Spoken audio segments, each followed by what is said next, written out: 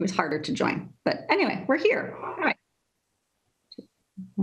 Next, I think Eva is going to call in. I know if she has, I don't see, actually, yeah, Eva's called in. So it's 5:03, and I'd like to call to order the Concord, well, welcome to the joint Concord-Carlisle, Concord School Committees, December 15th, 2020 meeting. I'd like to call the Concord-Carlisle Regional School Committee to order. And I'd like to call the Concord School Committee to order. It is December 15th, and we will note we are being recorded, and we will do a roll call attendance, please. Anderson is present. Booth present. Oh, present. Muscat present. Mustafi present. Rainey present. Wilson present. Okay. And if you need a motion, I can move. You could be so kind, Heather. Yeah. Move that both the Concord School Committee and Concord-Carlisle Regional School Committees enter into executive session under Purpose 2 of the Open Meeting Law to conduct strategy sessions in preparation for negotiations with non-union personnel, or to conduct collective bargaining sessions or contract negotiations with non-union personnel. And Purpose 3 of the Open Meeting Law, pursuant to MGL Chapter 30A, Section 21A3, to discuss strategy with respect to litigation in the case of LY versus Kester Kruger CCTV, Inc., Town of Concord and Concord-Carlisle School District, as an open meeting may have a detrimental effect on the litigating position of the committees as declared by the chair, and return to open session at 5:30 p.m. And thank you. Do we have a second? Second for both. Discussion. Those in favor, roll call, please. Anderson, aye for both. Booth, aye for both. That aye for both. Muscat, aye for both. Mustafi, I for region. Rainey, aye for both. And Wilson for region. And again, we note that we intend to be back at 5:30 if at all possible. That's our objective here. So, Erin, just keep an eye. The person we're expecting to join us was having trouble getting in, so she's not on yet. Hopefully.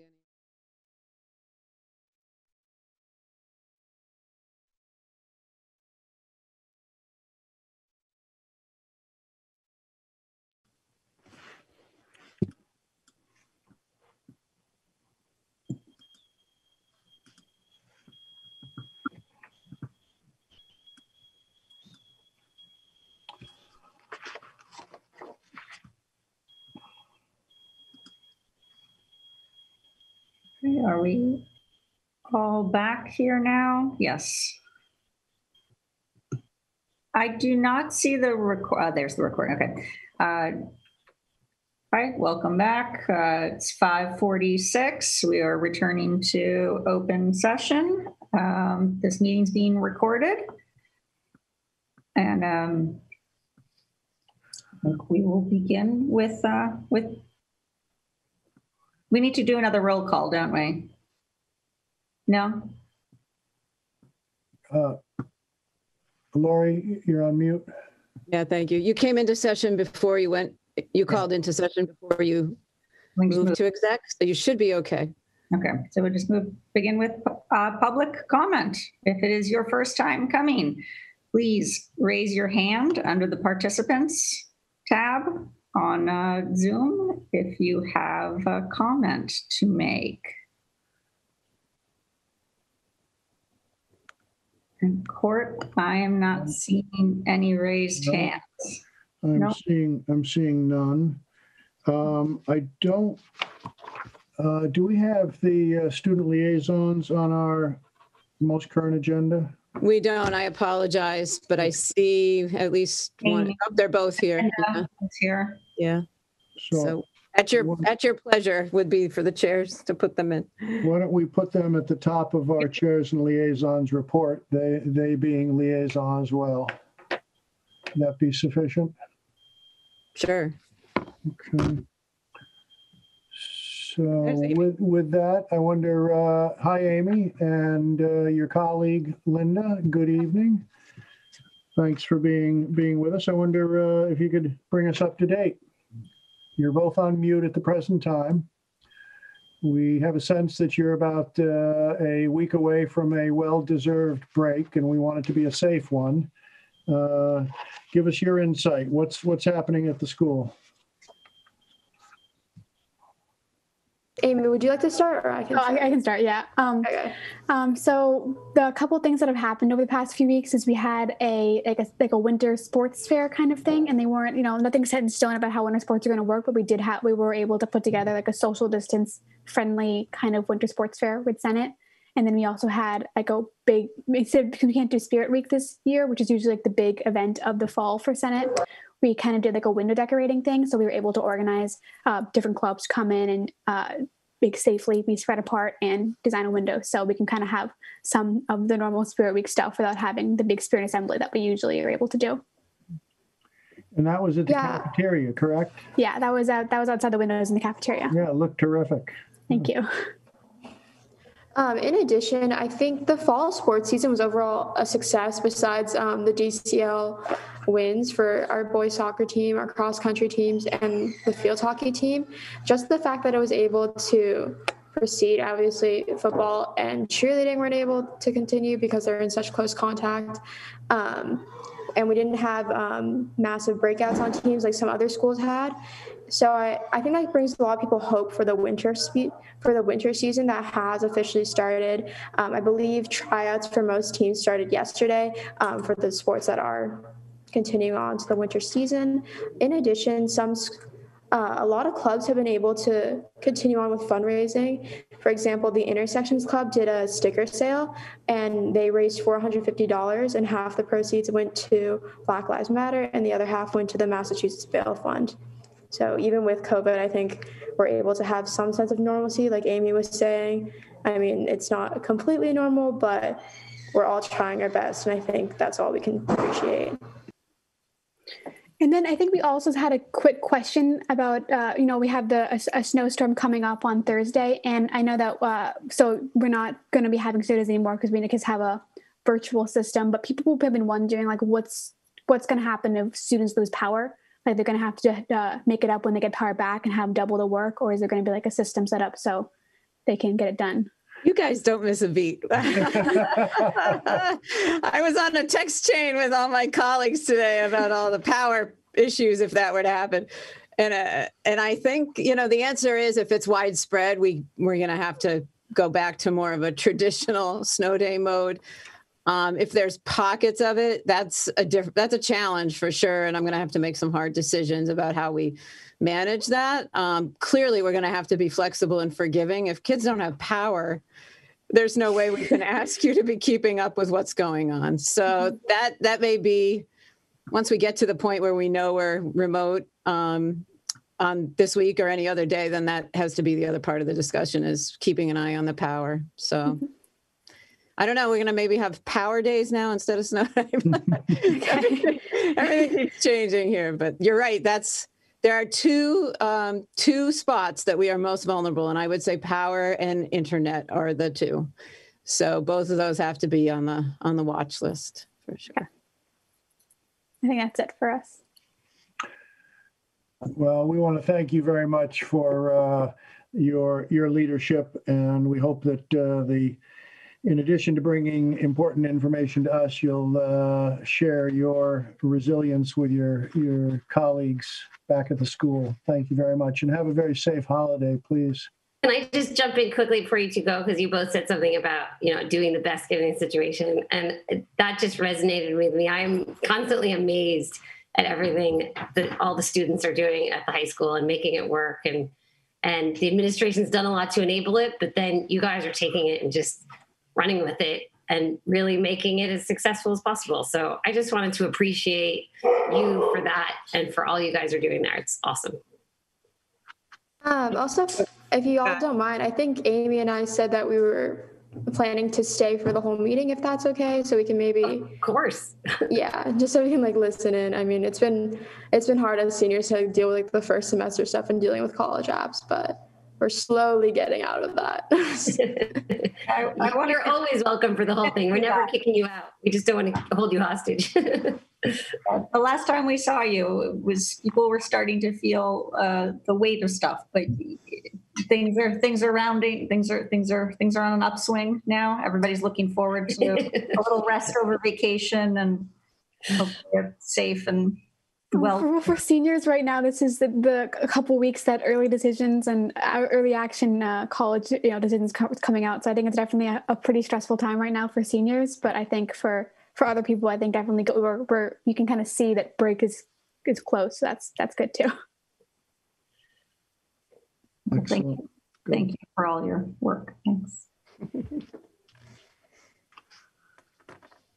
Okay, so Sarah, should we ask for Other chairs and liaisons reports? yeah. I didn't put this on the agenda, but to Amy and Linda as well, I just received before this meeting an email from the people who run Concord Together, which is a local initiative here in town to encourage people to shop locally, especially given all of the ramifications to our storefronts here in the pandemic. And they wrote to me because I helped with Lori facilitate the meeting with you guys in the Senate. And they all said that you guys are an absolute joy to work with and they are so grateful. And they're just really excited to partner with you guys moving forward. So that was really, really a great email to get. Appreciate it. That's awesome. Yeah, we actually were talking about in the last Senate meeting, and we have a little committee called the Social Media Committee, and I think some of those small businesses in Concord Center were saying that's something they might need help with because they aren't really familiar with all the different social media platforms. And they're all like, they're even older than me and they're so clueless. They are so excited to engage with you guys. The meeting with them, my very first meeting with them before I had them engage with you was like hilarious. So they're really excited about your willingness to help them. That's awesome. Thank you. So, Court, should we do a quick update on the middle school, although it's just Concord quickly? sure. Yeah. Do you want to start? Sorry? Do you want to start? Yeah, sure. It's very high level, just that the middle school building committee is kicking off again and meeting again. We had kind of an initial, so to speak, planning meeting just last week on Thursday. It was really a touch base, welcome back, let's start to plan again. So there's nothing too much to really announce out of it other than we're going to try to start to get our ducks in a row and realign a new schedule. We recognize that this might result fully in a year's delay in opening a school, best case scenario, but that's not a certainty. And after reconvening the committee, and it met with full strength, didn't lose anybody in the intervening 8 or 9 months, the chairs are looking carefully at the very aggressive schedule right now. And so we expect to hear from the chairs, and the community will hear about this timetable rather soon. Yeah, and as always, communication, both outbound and inbound, are important. So once we have something to actually update, we'll be getting updates out. And at some point, we'll be trying to collect information too. We'll certainly plan public forums and all that kind of stuff. So all of that is yet to come, but just the update that we're starting to talk about it again. We have no dates to share at this point. Nothing yet. Good. To that point, is it the committee's policy to post packets that you receive so that the public can see these packets in your meetings? They've been getting, and we've addressed this both with the OPM and the architects, they've been getting to us right as the meeting happens. So it got posted after the meeting. We are in agreement with what I expect your point is, Cynthia, that we'd like those materials earlier. I mean, it is difficult. I be frank, I'm completely have no idea where this project is, and I'm paying attention. So I think the public I think the most important thing you could do at the beginning of this restart is to clearly communicate where the project is today.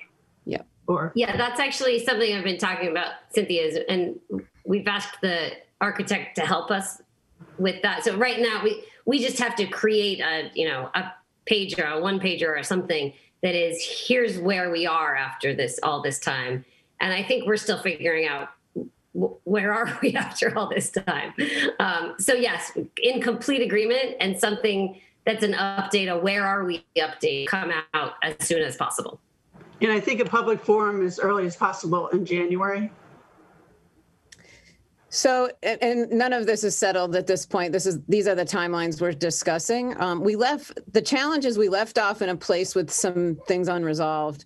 So it's a question of, do we need to do a little bit of committee work first and then bring it to the public, or do we do it the other way around? And I think we're still discussing. Okay. You're right. It needs to be soon. I'd say in the month of January, if not first thing. Okay. That's my hope. I just have a quick select board update.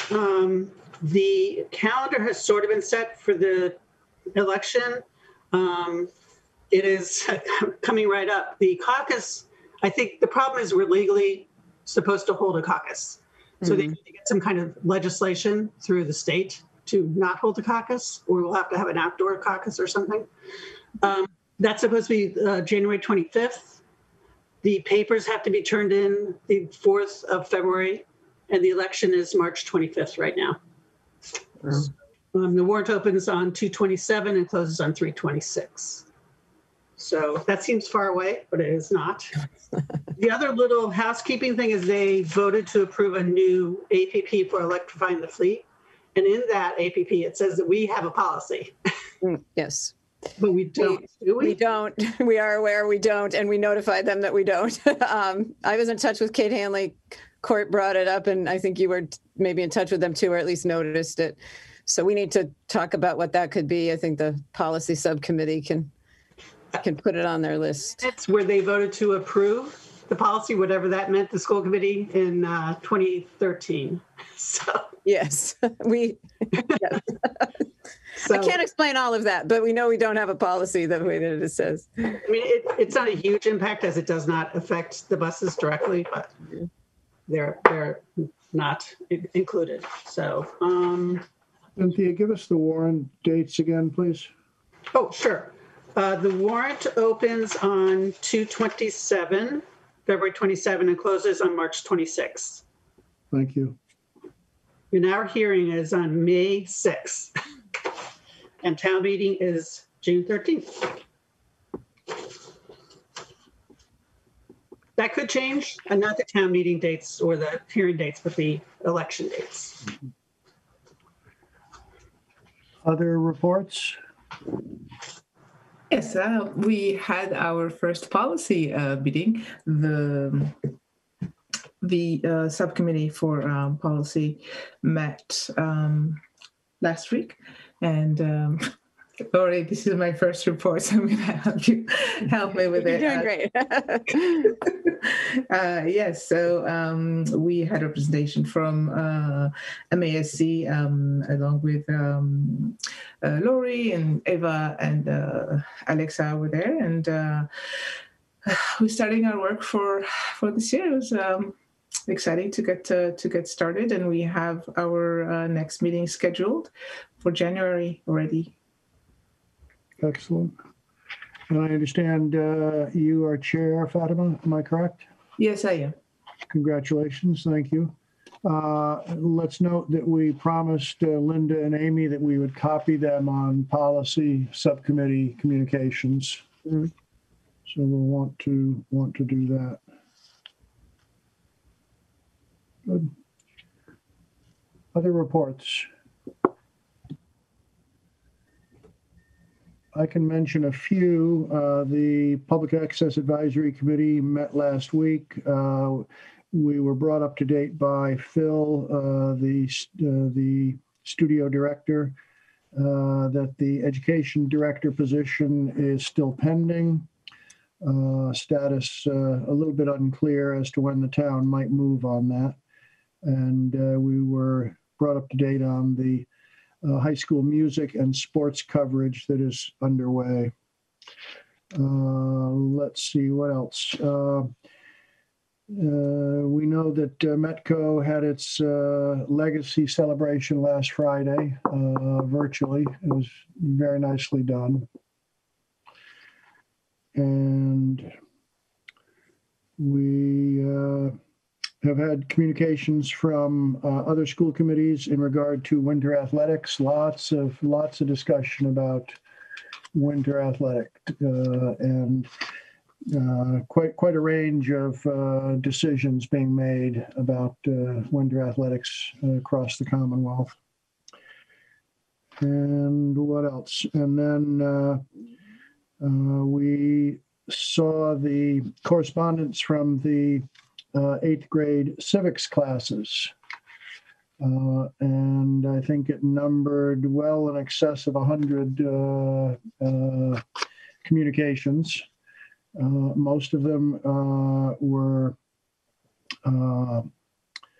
really devoted to one topic, and that was how to observe what is generally referred to as Columbus Day, also referred to as Indigenous Peoples Day. Some students referred to it as Discovery and Remembrance Day. Lots of very thoughtful ideas about that holiday for consideration by the calendar group when it convenes next.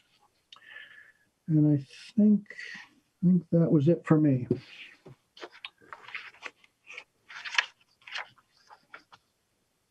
And I just want to recognize it's not quite a report, not quite correspondence. I don't know where it falls, but I do want to call attention to something that we learned about today, where Trish McGeen has been recognized as an everyday hero. And I think that's just wonderful. And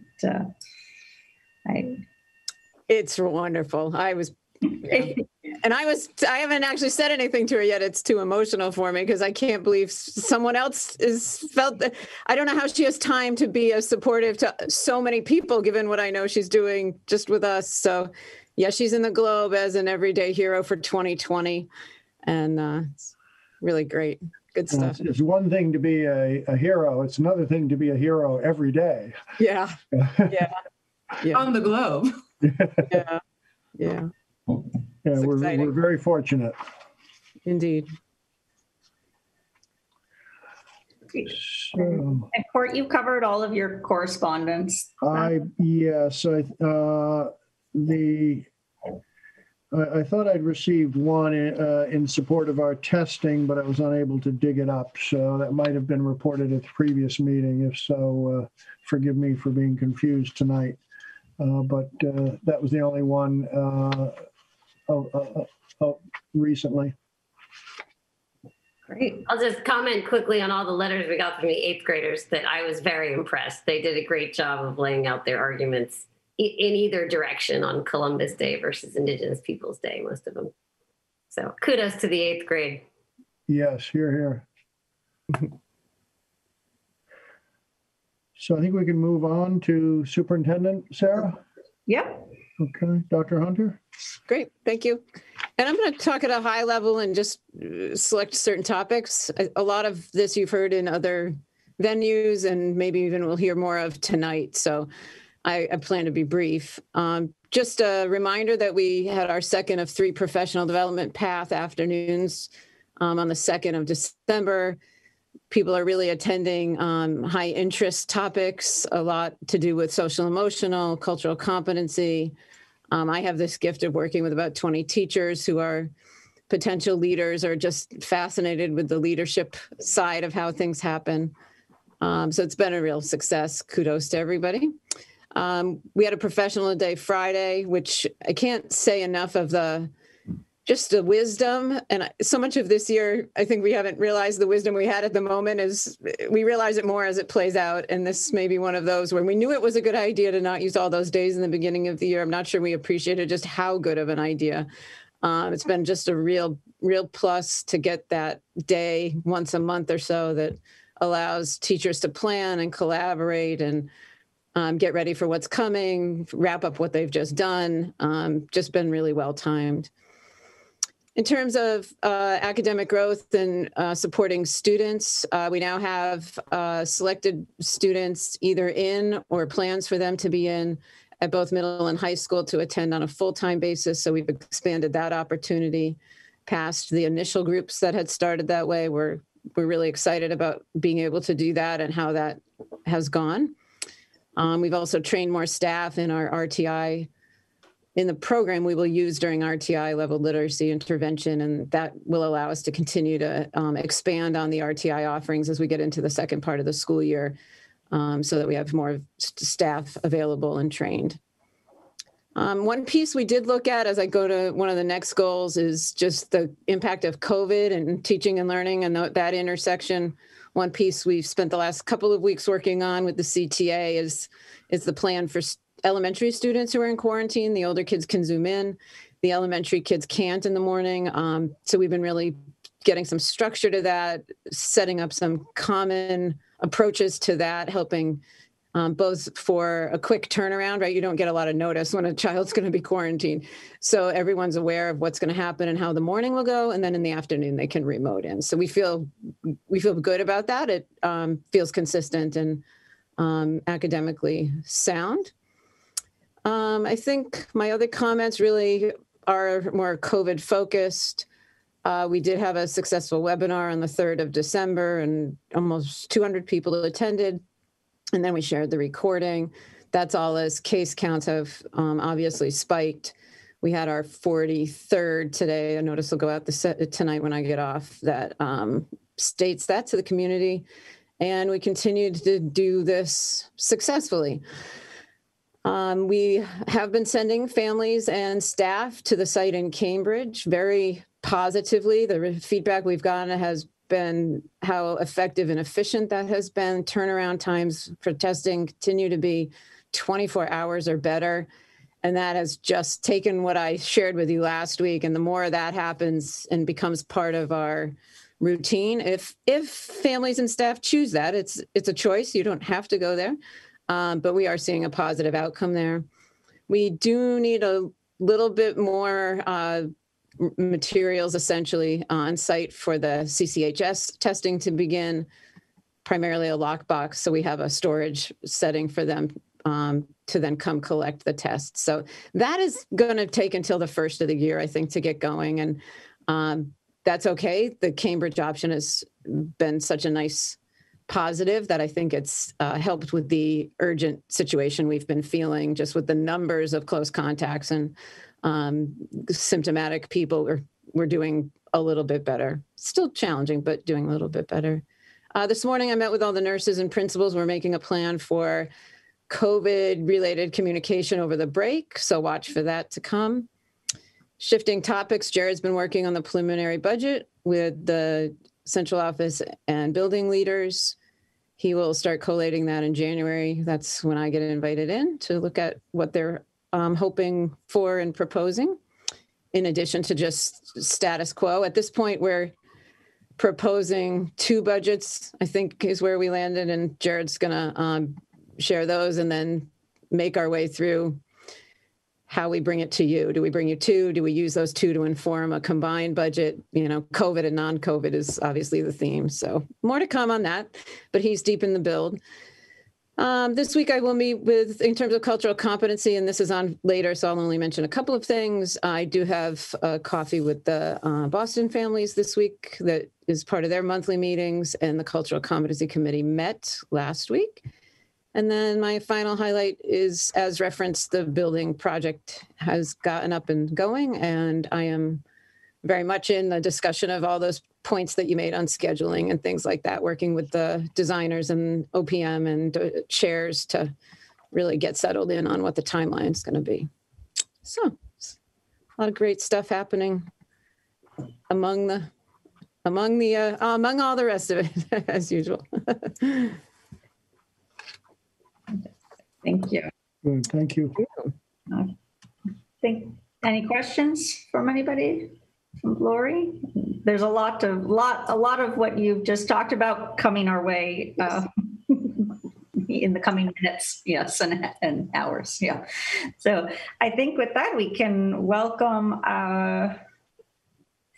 our administration from the elementary, middle, and high schools to share school improvement plans. And if you could, for the courtesy of us who are new to this group, if you could all just introduce yourselves briefly, that would be great. So to make it easy, why don't we work alphabetically? Alcott, Naomi, if you would. Hi, I'm Naomi Krako. I'm the principal at Alcott Elementary School. And over to Thoro for Angel.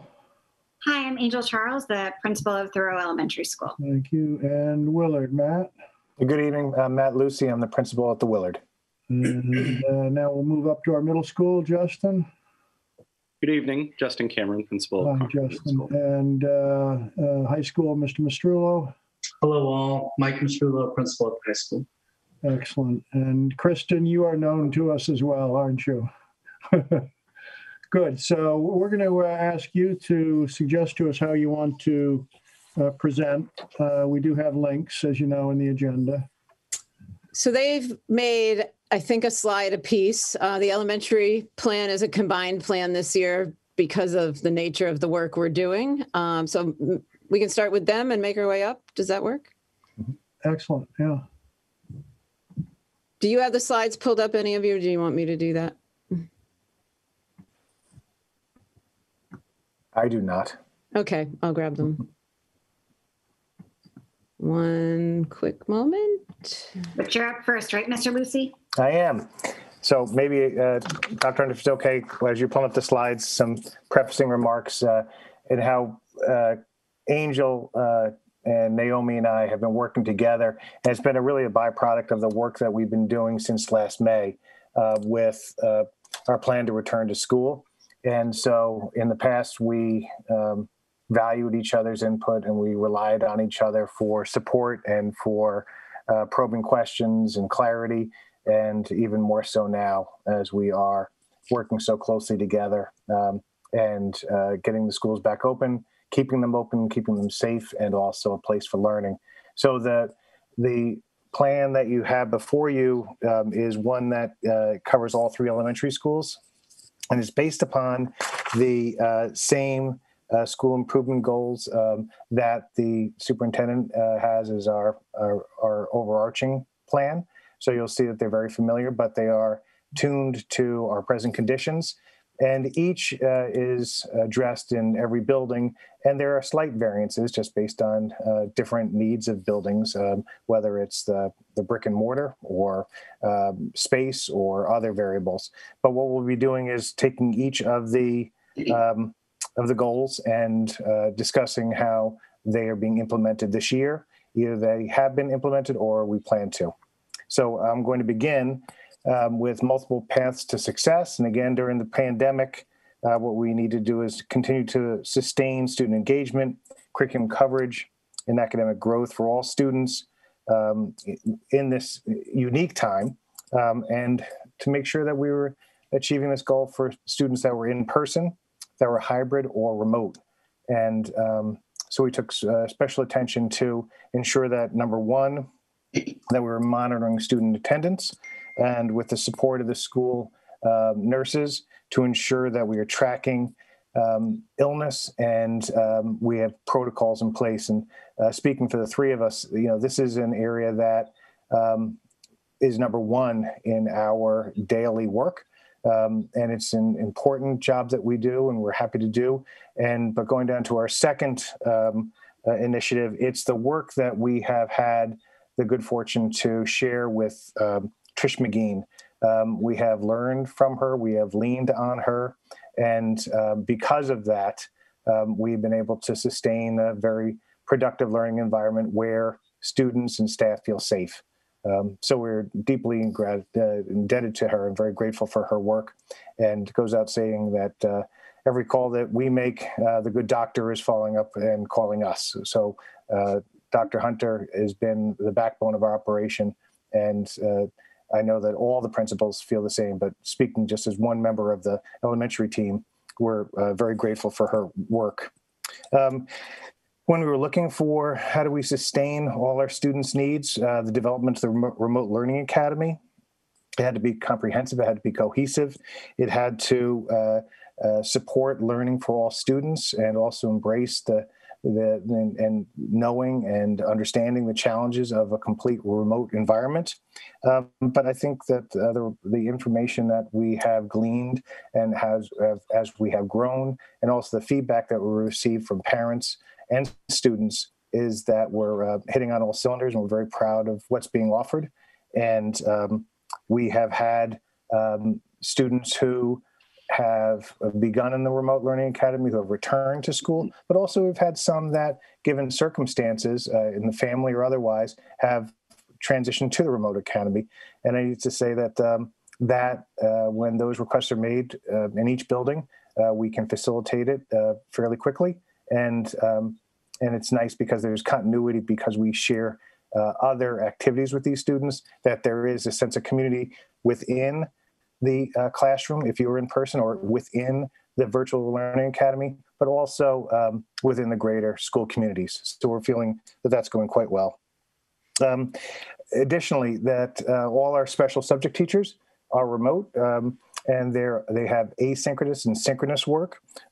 It's a deep curriculum, and one that they've invested deeply in. And again, I think hitting their mark, that there is a sense of greater collaboration across the building. So one thing that we all talk about is the unexpected silver linings. And I think this is another one of those unexpected silver linings, that we have greater and deeper discussions, clarity, and as Dr. Hunter was mentioning earlier, the gift of having these professional days periodically, where these teachers who ordinarily don't have the luxury of working together along content areas have a chance to work together.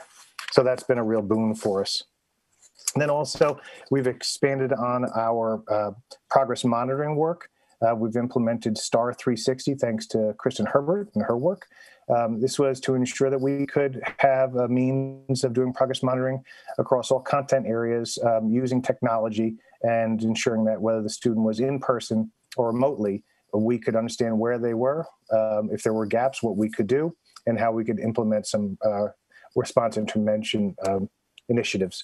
And this is on top of the other progress monitoring that we do, whether it's EM4 or DRA or Columbia Teachers College, Ponston Pinnell Foundations, or Lucy Calkins are all still in place.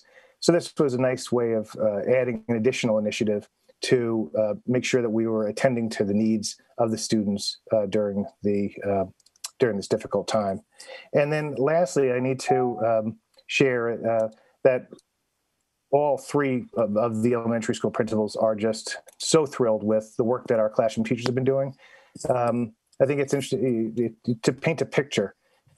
Every day, classroom teacher has before them a cohort of students, and that cohort of students are being instructed in a whole different way than they had prior to March, where they had students in place, and then in the afternoon, now they have a hybrid learning environment.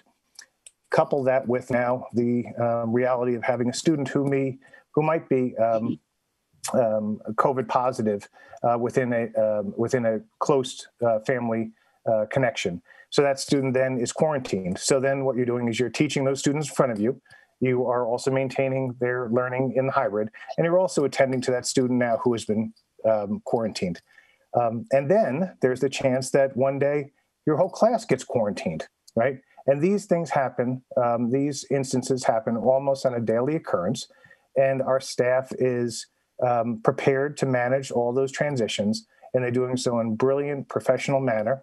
I must say, and I'm sure that Angel and Naomi are also feeling that they aren't the most welcome person when they enter a room, because often when I enter a room now, people are wondering, is it me now? Am I going out, or is someone I know going out? But the staff have been tremendous. So thank you to the school committee for your foresight in providing additional time for this work to be done. Thank you to Dr. Hunter for your leadership. It's so valued. And Trish McGean is wholeheartedly deserving of the recognition that she got. So it's been a wonderful way that we've been able to maintain multiple paths for student success, even in these difficult times. So I think, Angel, you're going to talk a little bit about well-being. Yes, thank you, Matt. So the next goal that I'm going to speak to is a goal around student well-being. And when we think about well-being, we think about both the physical safety, which is something that we've had to think about and consider more than ever this year, along with the social and emotional and mental well-being of students, many of whom have not been able to see their friends as they have in the past. So, and they've been isolated for a period of several months. So we knew that we had to take specific measures to support the well-being of all of our students in this changed environment. So one of the surprises that we had this year was that we were able to adopt a universal free school lunch program, which was wonderful. Prior to us adopting the free lunch model, I would say that our lunch counts were averaging between 5 and 7 a day. And since we've adopted the universal free school lunch program, if it's pizza or chicken tenders day, we may have 100 or more orders. So that's been fantastic.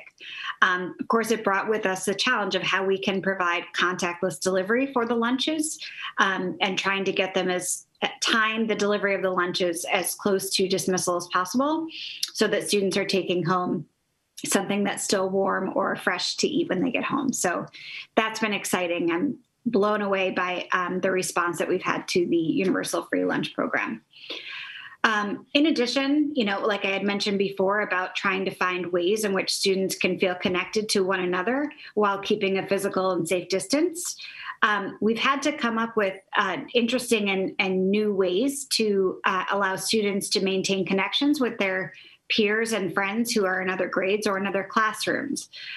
We're still I think this is going to be something that we work on throughout the entire school year. But here and there, we're finding different ways for students to feel connected, whether it's by reinstating buddy programs, pen pals with students in other countries, everything that we can possibly pull out, we are trying. In addition, many times this year, I've said that I felt like a first-year principal, even though I've been doing this for many years. And part of that started this summer when we started thinking about the nuts and bolts. And I think that Naomi and Matt feel the same way, and that we've had to completely revise all of our daily routines. Getting students safely in and out of the building every day at the number of students that we have is always a challenge, but how do we do that? And then also, try to provide contactless drop off and pickup, make sure that all students get to their buses on time, make sure that students aren't clustering in the restrooms, that they're not on top of one another, especially as a challenge at the elementary level when moving about the hallways, and maintaining social distancing. So we have completely overhauled all of our daily routines to really prioritize social distancing and safety. We are also working very closely with our office administrative team, along with our school nurses, to really work very closely on our universal outreach and screening around the COVID daily screener. That has been an invaluable tool that we found in tracking and monitoring student symptoms, and then following up with either testing or whatever else has to happen afterwards. So that's another big goal that we've successfully implemented around keeping students safe. In addition, I had mentioned this at my school advisory council last night. One of the best parts of school years past has been the amount of parent volunteers that we've had throughout the building. And I was mentioning to some of the parents that if you came into the school building this year, you might not recognize it, because we have really rethought all of the physical spaces in the building and adapted the physical spaces to make sure that there's PPE in every space, to make sure that students are seated according to the COVID guidelines at safe distances from one another. Our health offices are all equipped with waiting rooms with negative pressure ventilation systems. And we've really just used every possible viable space to make sure that students and staff are safe and spread out for both instruction. And then we've also had to rethink space for special education service providers and for small group instruction to happen in a way that maintains confidentiality. So those were some of the goals that we've been working on to try to maintain a safe and well student body this year. Naomi, I'm going to pass it over to you to talk about inclusive culture. All right. So I will talk a little bit about our thinking around inclusive culture. And so the only thing I'm going to read is sort of our overarching goal, and then I'll just talk to you guys a little bit. But we set the goal for inclusive culture that during the pandemic, we will continue to work to ensure that all students feel valued, respected, and welcome no matter what the learning environment, because we are teaching in 3 different environments, in-person, hybrid, remote, and we also have populations that are fully in person as well. And so we approach this goal kind of from 2 directions.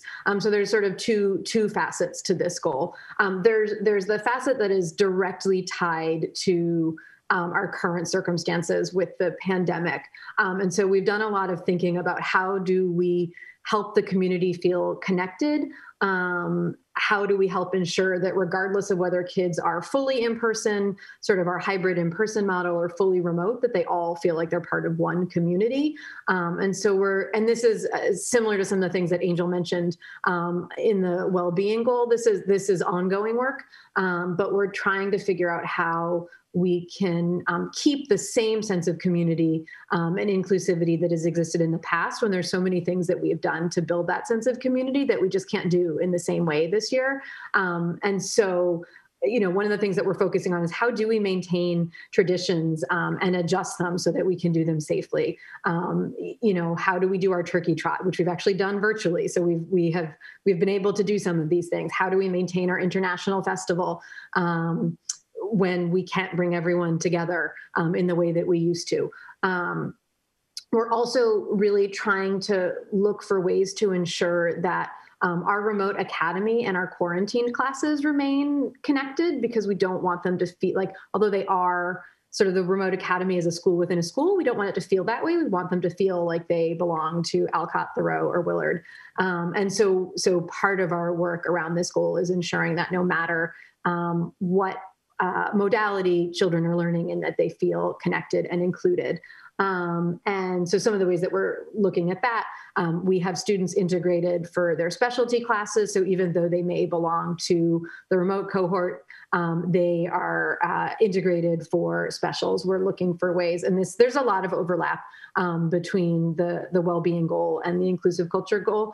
But how do we use room parents differently this year to try to increase connection? And so that's sort of one facet. The other facet is how do we continue the really important work that we've done around inclusive culture so that all students feel like members of our community and like they belong, regardless of their race, their linguistic background, their gender identity, their ability or disability. So the work that we've been doing, the work that I actually think that you heard quite a bit about it, the presentation at school committee a couple weeks ago. So how do we continue that in these current times? So and that in that regard, some of the things that are happening is that all 3 of the elementary principals and several of our staff members are all members of the Cultural Competency Committee. We're participating in we're engaging in a literature review that's focused on assessing bias and representation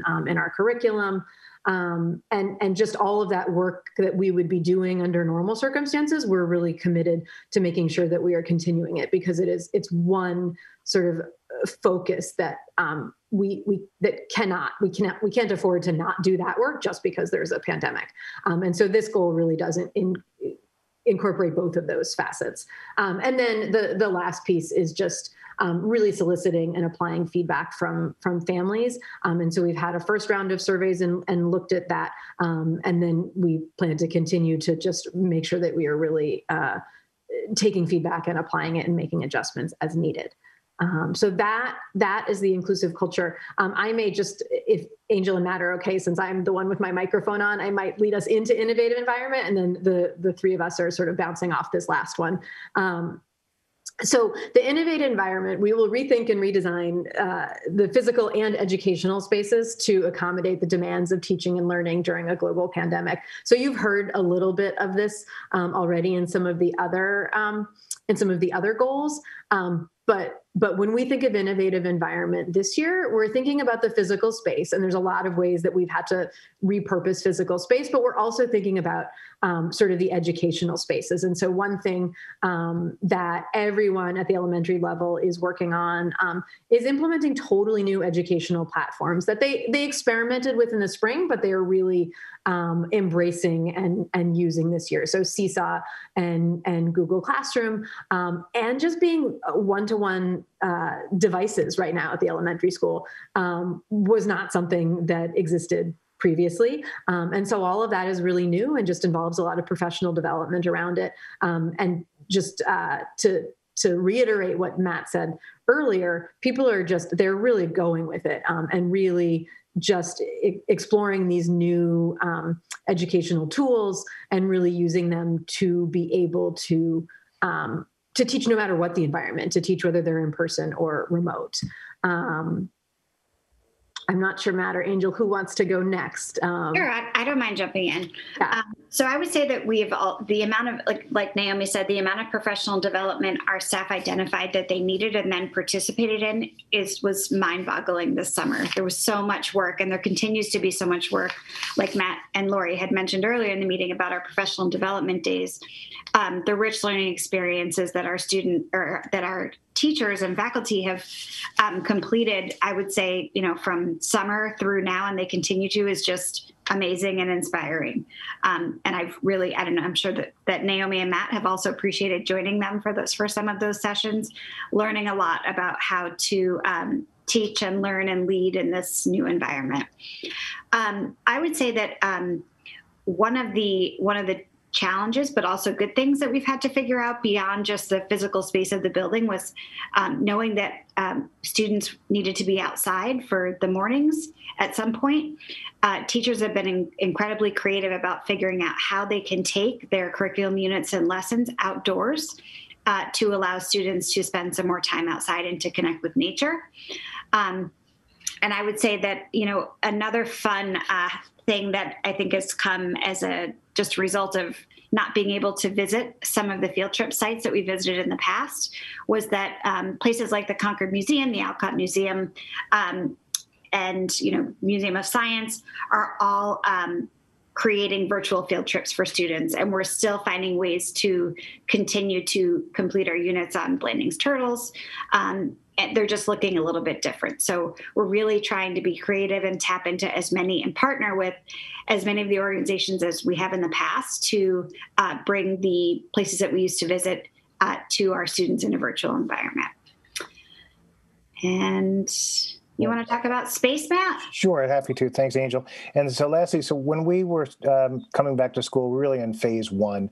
How do we get the schools open, safe? How do we convince and prove to all our stakeholders that it is a place where learning can occur and in a safe environment?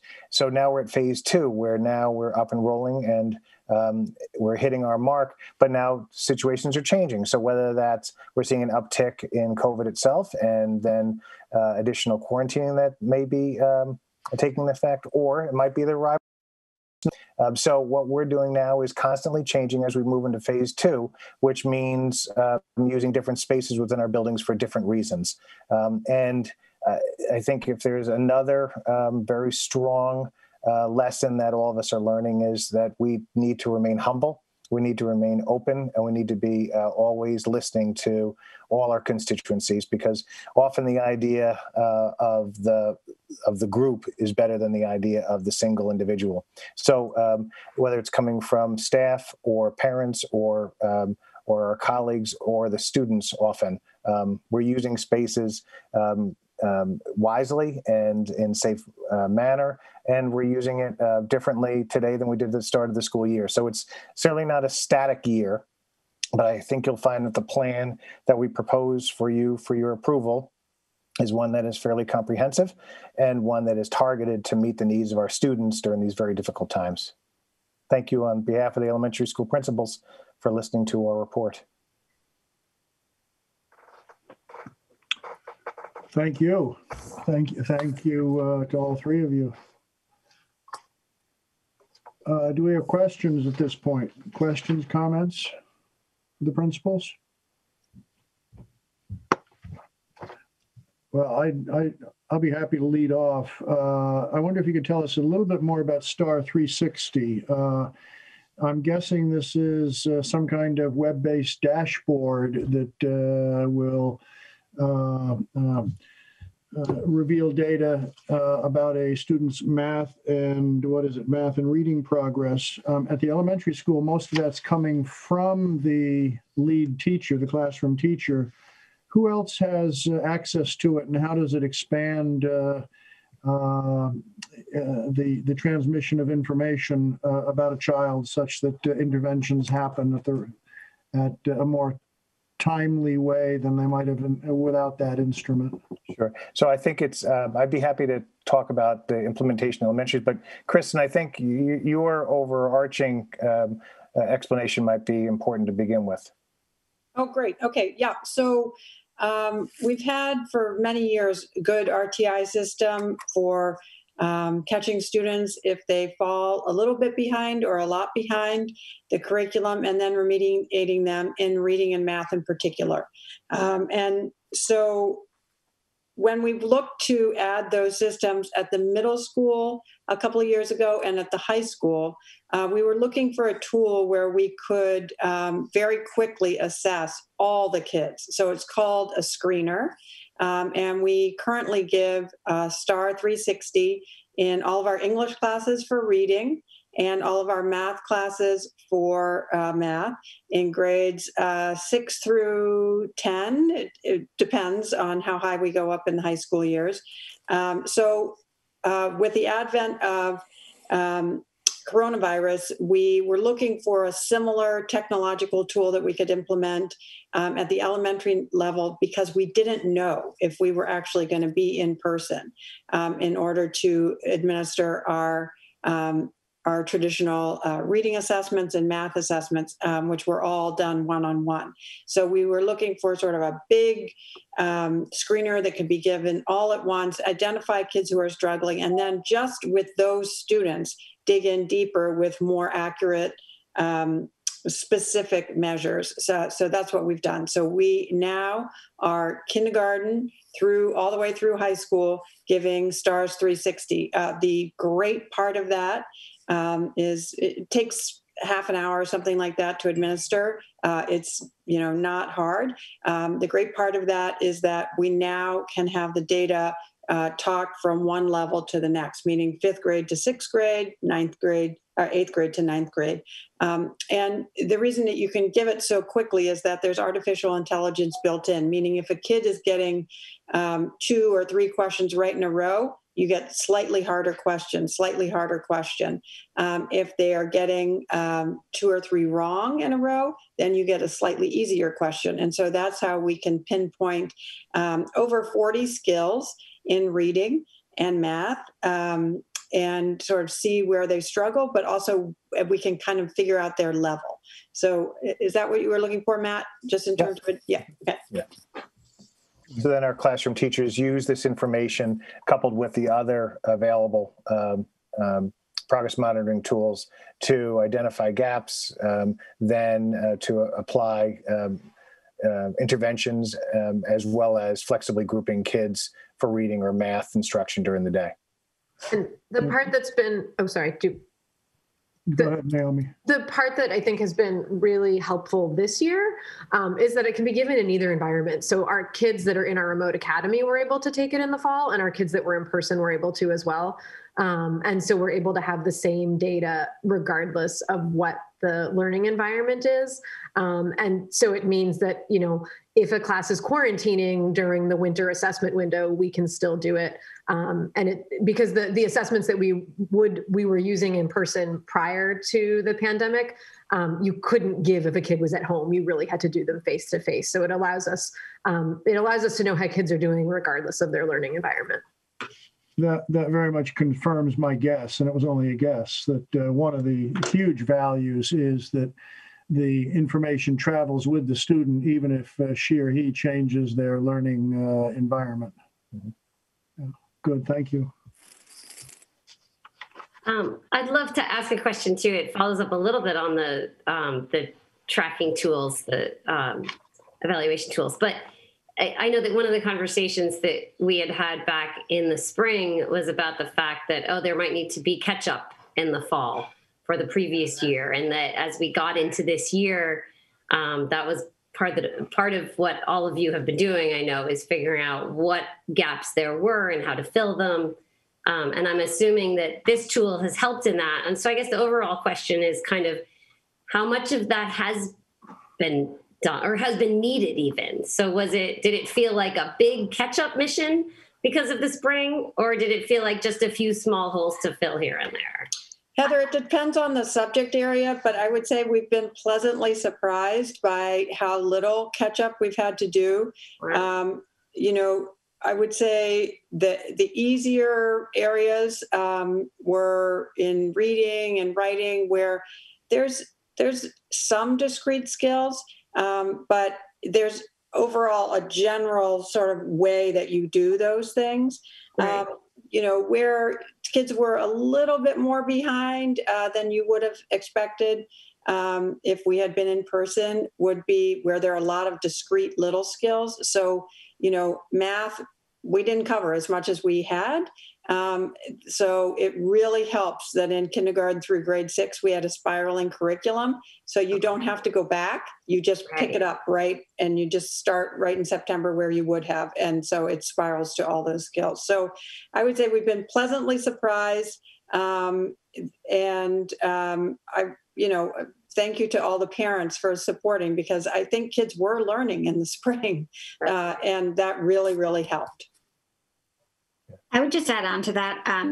There weren't many surprises. It was actually really affirming to look at the data when we received it at how in line and that the current data was with the trajectory that the students were on who we've had in previous years. Obviously, we don't have prior data for kindergarten students who are new to us, but we were surprised by how few surprises there were.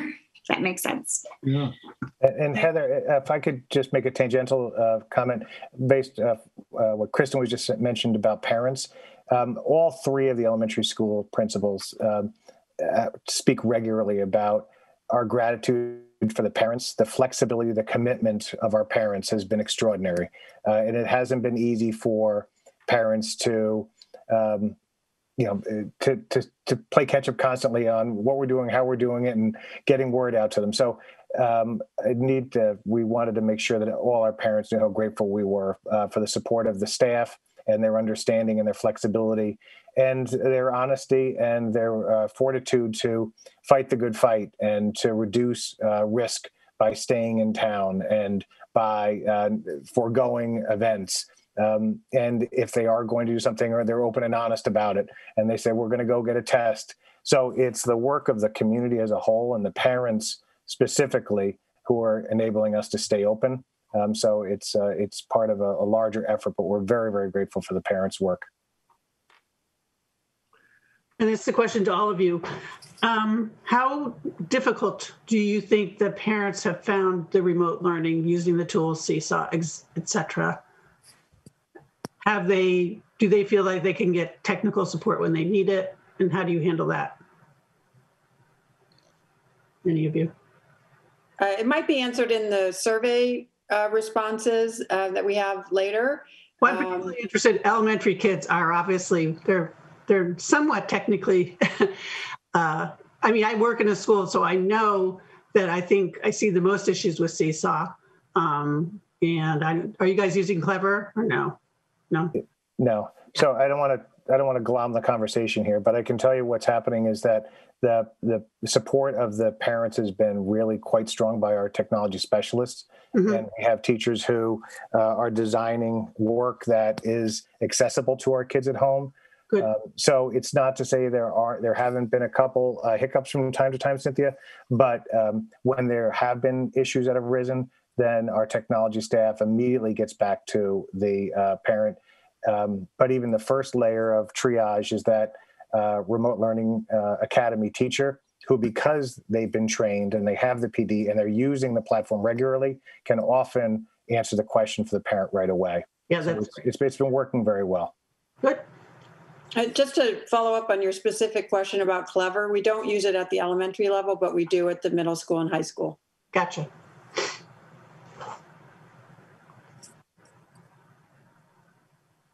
Okay. Other comments, questions? Well, you and your teaching staff and all your building staff have done an admirable job. We hope you have a safe week between now and a well-deserved break. And we're very grateful for you putting together the plans in such a careful way and reviewing them with us tonight. Thank you. Rest up. Thank you. And I would just, one last comment is just that I'm amazed. And I know we're going to speak to all of you, but to the three, in case the three of you are leaving, we were talking about everyday heroes. And this goes to all of you, all the principals. I mean, everything you're doing, you guys are everyday heroes. And we are indebted to you for how well this year is going. And we just need to say that because we owe you a lot and a lot of gratitude. And thank you so, so much. Here, here. Thank you. Absolutely. Okay, so I think we're going to turn to you, Mr. Cameron. Good evening. Thank you. So on behalf of the Middle School Advisory Council or School Council, which consists of 5 teachers, 5 parents, 2 of those teachers have not been standing members just yet for various reasons.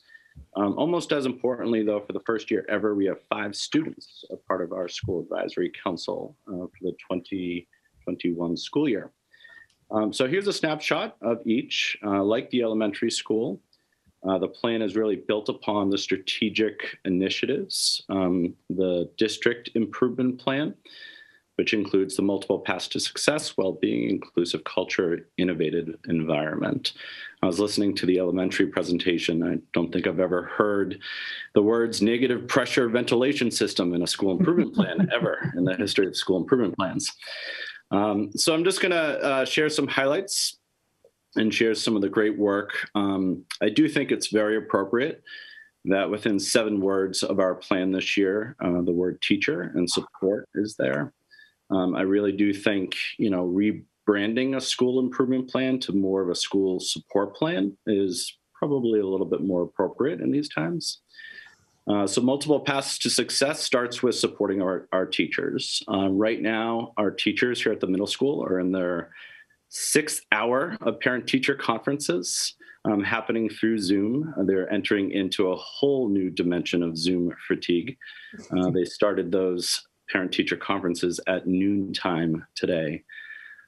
So a support of all of our teachers and educators, I would say, we're finding our tutors and our support staff system and our special educators and our guidance counselors working just as hard. And a focus on all of our educator well-being is a central focus. The middle school, like the elementary school and like CCHS, is really focused on data-driven instruction. We also have STAR 360 in place for both math and reading. Like the high school, though, we also have a social and emotional screener called PAIR, and that allows us to monitor in real time students in their social and emotional well-being. The PAIR assessment is a strengths-based assessment. It allows us to focus on what the students are bringing every day to the classroom, and not just the deficits and areas in which they might need intervention, but areas in which they bring strengths to the middle school. And that allows us to group our students in some strength-based programming in our intervention block. Our intervention and enrichment block just 3 years ago were about 4 or 5 classes per grade. Now we're above about 25 classes that are offering intervention and enrichment offerings. All of them are grouped through the data that we get through PAIR and STAR. Well-being, along with the elementary schools, we are focused, and the students who sit on not only student council, but the school advisory council, as I mentioned just a few minutes ago, really focused on making sure that there are ample opportunities of students coming together for social reasons with all the proper safety measures in place. I recall very fondly a Zoom that the student council was doing and visiting other school districts this summer and trying to get an understanding of what other schools, how their reopening plans look like. And I remember sometime in mid-August when a member of our student council, an 8th grader, asked another principal if what they were planning for their after-school program. And the principal seemed to be kind of shocked and said, well, to be honest, we're not going to have it. It doesn't seem prudent during these times. And I really measured the nonverbal. Zoom offers that opportunity, right, to really focus in on the camera. And I remember the nonverbal and disappointment that washed over that student. Now I have to say, I offer that student a great amount of compliment that they carried over that moment to inform our reopening plan and making sure that our after-school activities and our after-school program, which I believe is one of the most robust that you will ever see, we doubled down on it. In the fall, we offered such opportunities as bike riding, cycling. We've never offered that before. It was intentional this year. And we've also, just this week, we have announced some outdoor clubs that are happening outside in the wintertime. Really taking from the research of how dark it gets and how difficult this time of year can be anyways. Starting in January, when we return, we're offering an outdoor hiking club, winter hiking club to our students. And we've found that both our outdoor and indoor in-person activities are being attended by students from all 3 groups, all the 2 alphabet groups, and some students who are all virtual or all remote. Inclusive culture, along with the elementary schools, the middle school is prioritizing intervention needs for our high needs populations. You heard Dr. Hunter maybe about 30 minutes ago mention that both the high school and the middle school have offered up entrance criteria for students who may have struggled in the first trimester of learning, and offering up an opportunity for more students to come through the doors 4 or 5 days a week.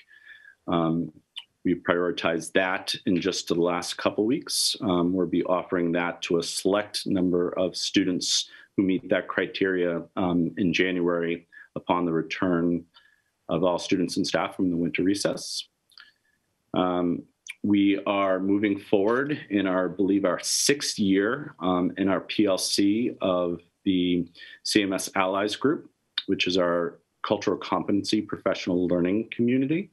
Our number of teachers and staff, tutors, have probably doubled since we started meeting in the spring through Zoom.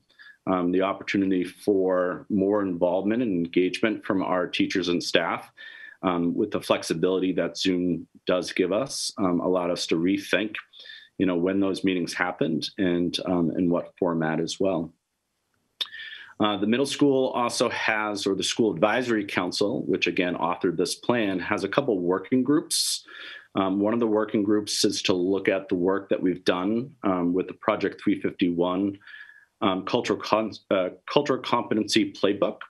That is a professional development or workshop that equips anyone who attends the workshop with how to be ready, be at the, socially ready for any opportunities for dialogue under the umbrella of cultural competency. So if it's a student who hears a racial slur on a bus, or if it's a staff that overhears something that, may not be intentional from a student because of the age that we work at, but certainly has impact, we want to make sure that our entire community is at the ready. We left the playbook work, if you recall, in March of 2020, February of 2020, excuse me. offering up a community-wide training that school committee members, the chief of police, our school resource officer, teachers, and parents all came together in the 6th grade building in the Peabody gym. We're actually looking to offer that to all of our staff, including opening it up to all of our food service staff, our building service staff, our bus drivers, our tutors, those who we feel and students have named that are often in more the front line to when these things happen than even teachers often. Finally, under the umbrella of innovation, the middle school has opened it was pretty much a happy accident. We shared out a Zoom link that happened to be my personal Zoom room on the first day of school to help students and parents orient to this new world we're in. And I don't know if you've ever had this experience, but when people show up to your Zoom room and you're not there, you receive emails saying so-and-so is in your Zoom room. And for the first couple of days it was happening, I couldn't imagine why. And then some parents and students would follow up and said, we were in help desk or the virtual main office, in which case we looked at each other as a leadership team at the middle school and said, well, since the demand is there, even though the intent was just for the first day, let's have this open and let's try to sustain this. And it has. In fact, as I'm speaking to you right now, Help Desk in virtual main office has been open to our parents because all our parents are in Zoom conferences as we are speaking. Finally, the middle school created a temporary website that can be very quickly updated. And we have also put together for the many families that find themselves even more busy in a pandemic, a weekly recap email in case they've missed anything here at the middle school. Questions? I hope, I've no response, so I hope I'm still on. Yes? Yes, that was great. If you would, tell us about the temporary website. Is this a quick way of doing edit announcements that'll go out without going through the school portal just as a time saver? Is that what it's about? Yeah, and we also found many things that were on our website that we're going to look to return to when the pandemic lifts weren't actually accurate in the time that we're in right now. So, we made a pretty quick decision sometime. It was the reopening task force. We had kind of a subgroup that just focused on communication. How do we communicate all of these plans out to our families? Following the greatness that is Matt Lucy, we created a lot of social story videos, wrote a lot of videos about how the reopening would look like from the perspective of the students.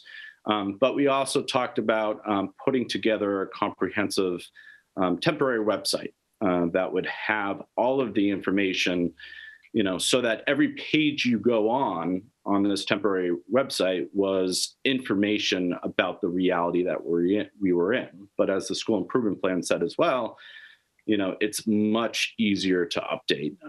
In fact, it's a Google site. If you know anything about Google sites, if you're updating a Google Doc for parents, like our daily announcements are updated on the Google Doc, that is a live update to the Google site as well. There's nothing else you need to do. There's no back room you need to go in. There's no WordPress, what's my login?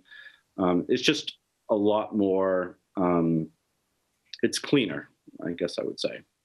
And taking a look at it, if we go to the original URL, then it's a one-click away to the Google site, if I'm correct. Good, thank you. Comments, questions for Mr. Cameron? Question, please. Yes, please. I am going to be that student who asked the principal about after-school programs in the pandemic. I'm asking this because I feel so fortunate to be surrounded by so much competency. And It's about an initiative that is near and dear to my heart, and I wonder how the pandemic has impacted it, and what does it look like this year. And that would be challenge success at the middle school, and it goes for the high school when the high school turn comes up. So how does challenge success look like this year at CMS? Yep. So we've been engaging in conversations, and I actually sent an email to Dr. Hunter and Kristen as well. The challenge success work is actually embedded and informed a lot of the decisions that we made, in the reopening. And where I think I may have started, running ahead of both Dr. Hunter and Kristen, is I sent them an email about a week ago, and I said there are many things that are present right now in the reality we're in that we're going to wrap our hands around and have white knuckles to take with us. And let me give you a concrete example. In the Challenge Success conference that I attended, the first workshop that I found myself in was, if you're really committed to this work, you have to, in a hackathon kind of way, tear down your master schedule and build it up brand new. And you have to commit yourself to such important times for the emotional well-being of your students of passing time, increasing the amount of passing time you give your students, allowing them to breathe. If your recess, if you have one at middle school, and we do, and we champion that, if it's attached to your lunch, and that lunch is towards, kind of the back end of the student's day, build a recess, sometime after the first couple periods. We've done that this year.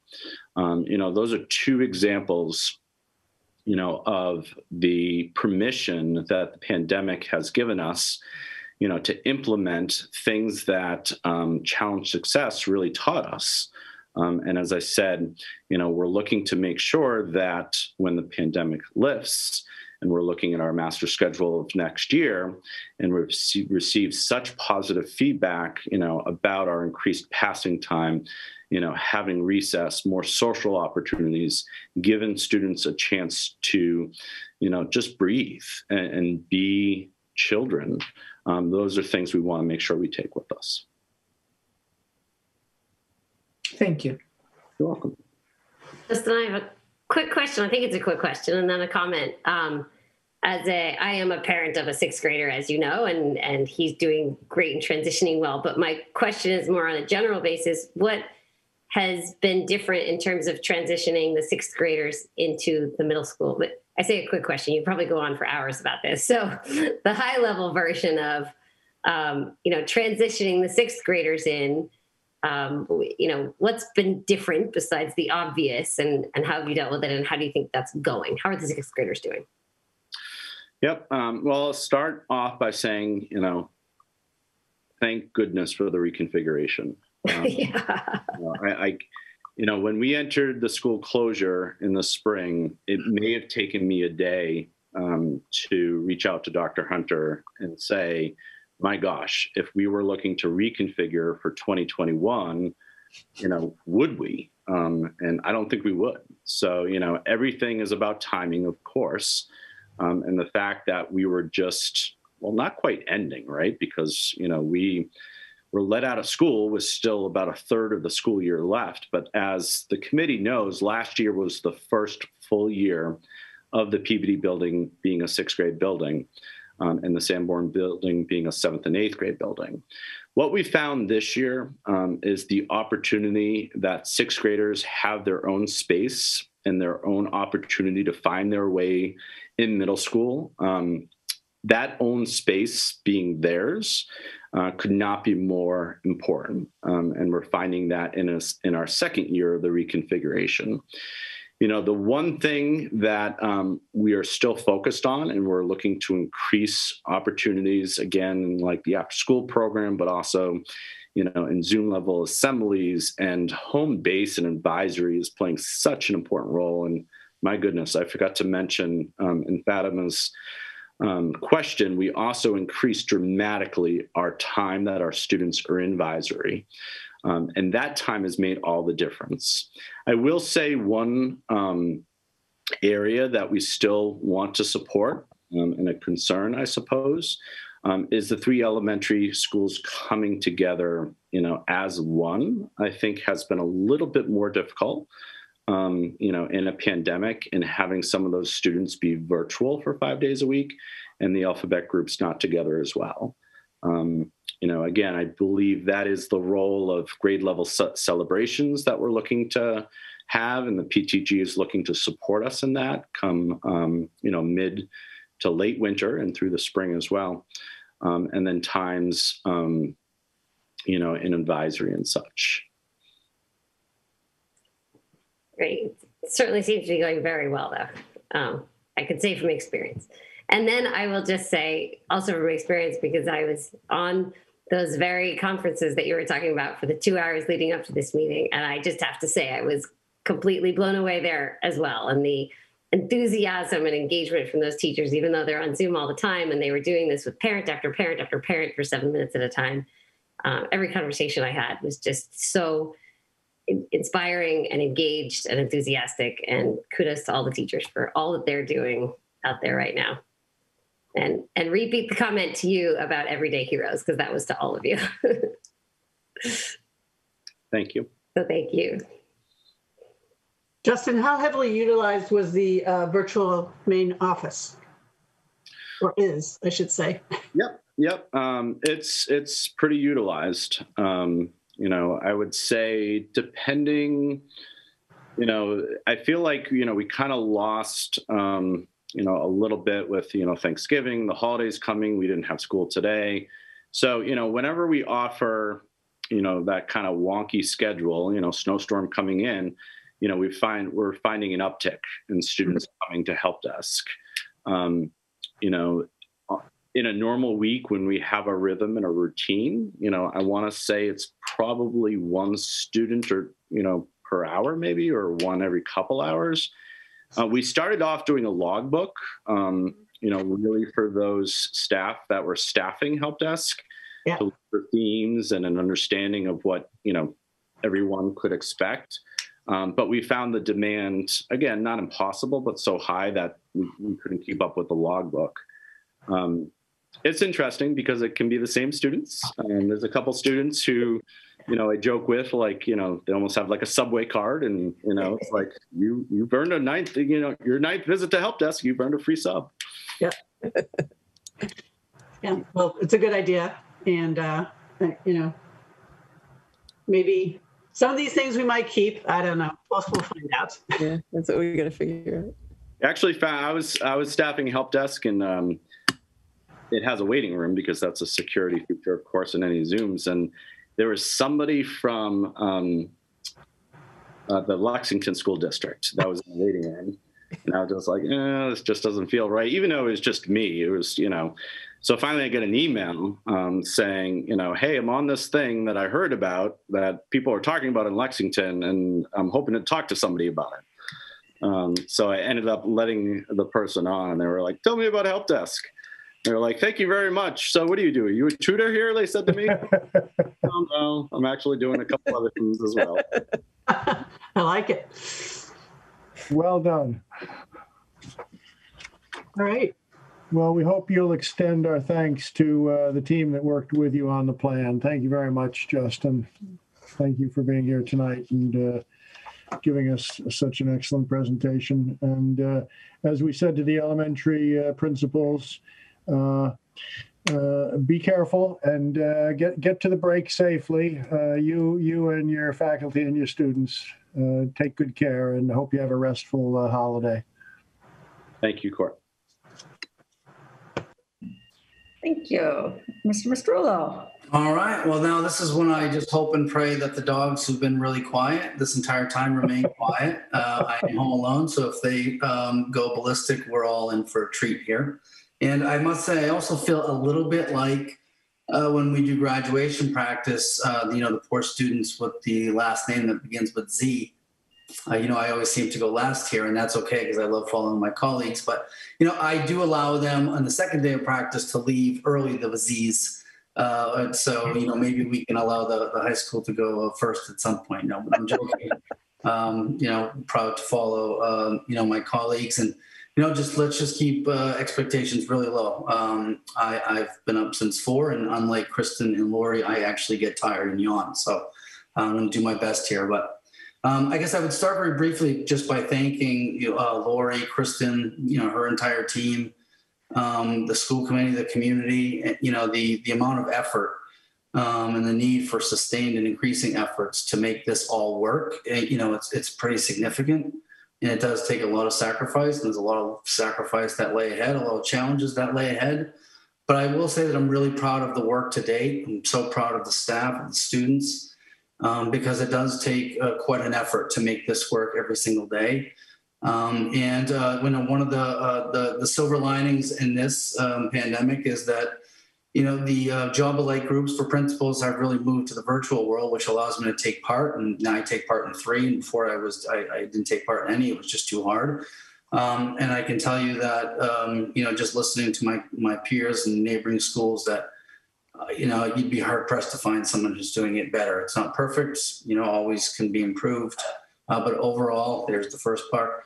Overall, things are going really well. And I think it's a testament to the kids in the school, to the teachers in the school, to the staff. I mean, just the amount of adaptability that's taken place is amazing. And just kind of harkening back to what Angel said, talking about how it's just everything is going to look different and really not knowing how people are going to adapt to it. I would say the same. The Learning Commons at our school was the social place when you walked into the school all day, really.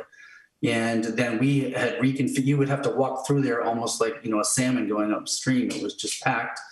And that obviously had to change. And now we have desks 6 feet apart where kids are zooming in to their class. And we worried if they could adapt. And it was never once an issue. So I'm just really proud of everybody. And, one more thing, I went to a class today, Vicki Moskowitz, who's a really, really talented English teacher. And I watched student presentations. They were doing an analysis of the Scarlet Letter. And I just cannot get over these kids continually impress and just not only how they adapt to the environment, but really it was seamless. The presentations were great. Their analysis was they're so far and above and beyond certainly where I was at their age. It's quite impressive. So, with that being said, I'm going to start with the 9th grade academy. So last year, you might recall, we did a little bit of a road show, really selling a 9th grade academy. And I don't mean to use the term sell, really trying to pitch and let people understand, why we were looking to do 9th grade differently. And, we all recognize that 9th grade is an extremely challenging year for a variety of reasons, not only academics, but, just the social and just growing up. And so it's a really crucial year. And we found that for the most part, we were treating them just like after some initiatives at the beginning of the year, just like 25% of the school. And, that we now know that, we've cited the Washington Post article many times that high performing districts are labeled as an at-risk group now. And so we really wanted to be just make sure that we were onboarding kids in a very thoughtful, systematic way. And there was some talk when the pandemic hit that maybe we shouldn't do 9th grade academy. And we did forge ahead because there was so much work that was done. We did scale some things back. There's no question. And in the end, I'm so glad that we did. And we could never do this in terms of the entire high school. It's just not possible. With that being said, it was more crucial this year because, we have 4 team leaders, Teresa Rosario, Ray Pavlik, Ben Kendall, Will Cameza. They're, in charge of each one of a different cohort. And Robin Cicchetti, who's been fantastic, kind of oversees it all, but just getting their feedback. So this has really been a shining star in a year that is really hard to find a lot of those. And just hearing them speak about how the fact that they know their kids more, how they've collaborated, it's easier to collaborate, their team meetings, they know the kids, they've been able to try, we're really using the 9th grade as an incubator to try new things, and we're encouraging them to take risks, and they don't all have to do it. They could try different things in different cohorts. So goal number 1 is to improve practices to ease student transitions from one school to another and one town to another, and fully implement the best practices for a 9th grade education and support students and staff of the 9th grade academy. So again, we've really just tried to use it as an incubator, see what's going well, with a focus on relationships and onboarding the kids in a manner that allows them to adapt to high school. So every student first quarter was given a pass-fail grade. It wasn't an option in the first quarter. It was just, that's what it was going to be.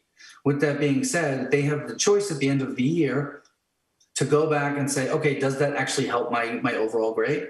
And if it does, great. You can use it. If it doesn't, and that's okay too. We factor in the other 3 grading periods. And really that was to take the pressure off of trying to adapt to high school and perform well academically, and really just trying to focus, on relationships. And I think their weekly meetings with the team have just been fantastic.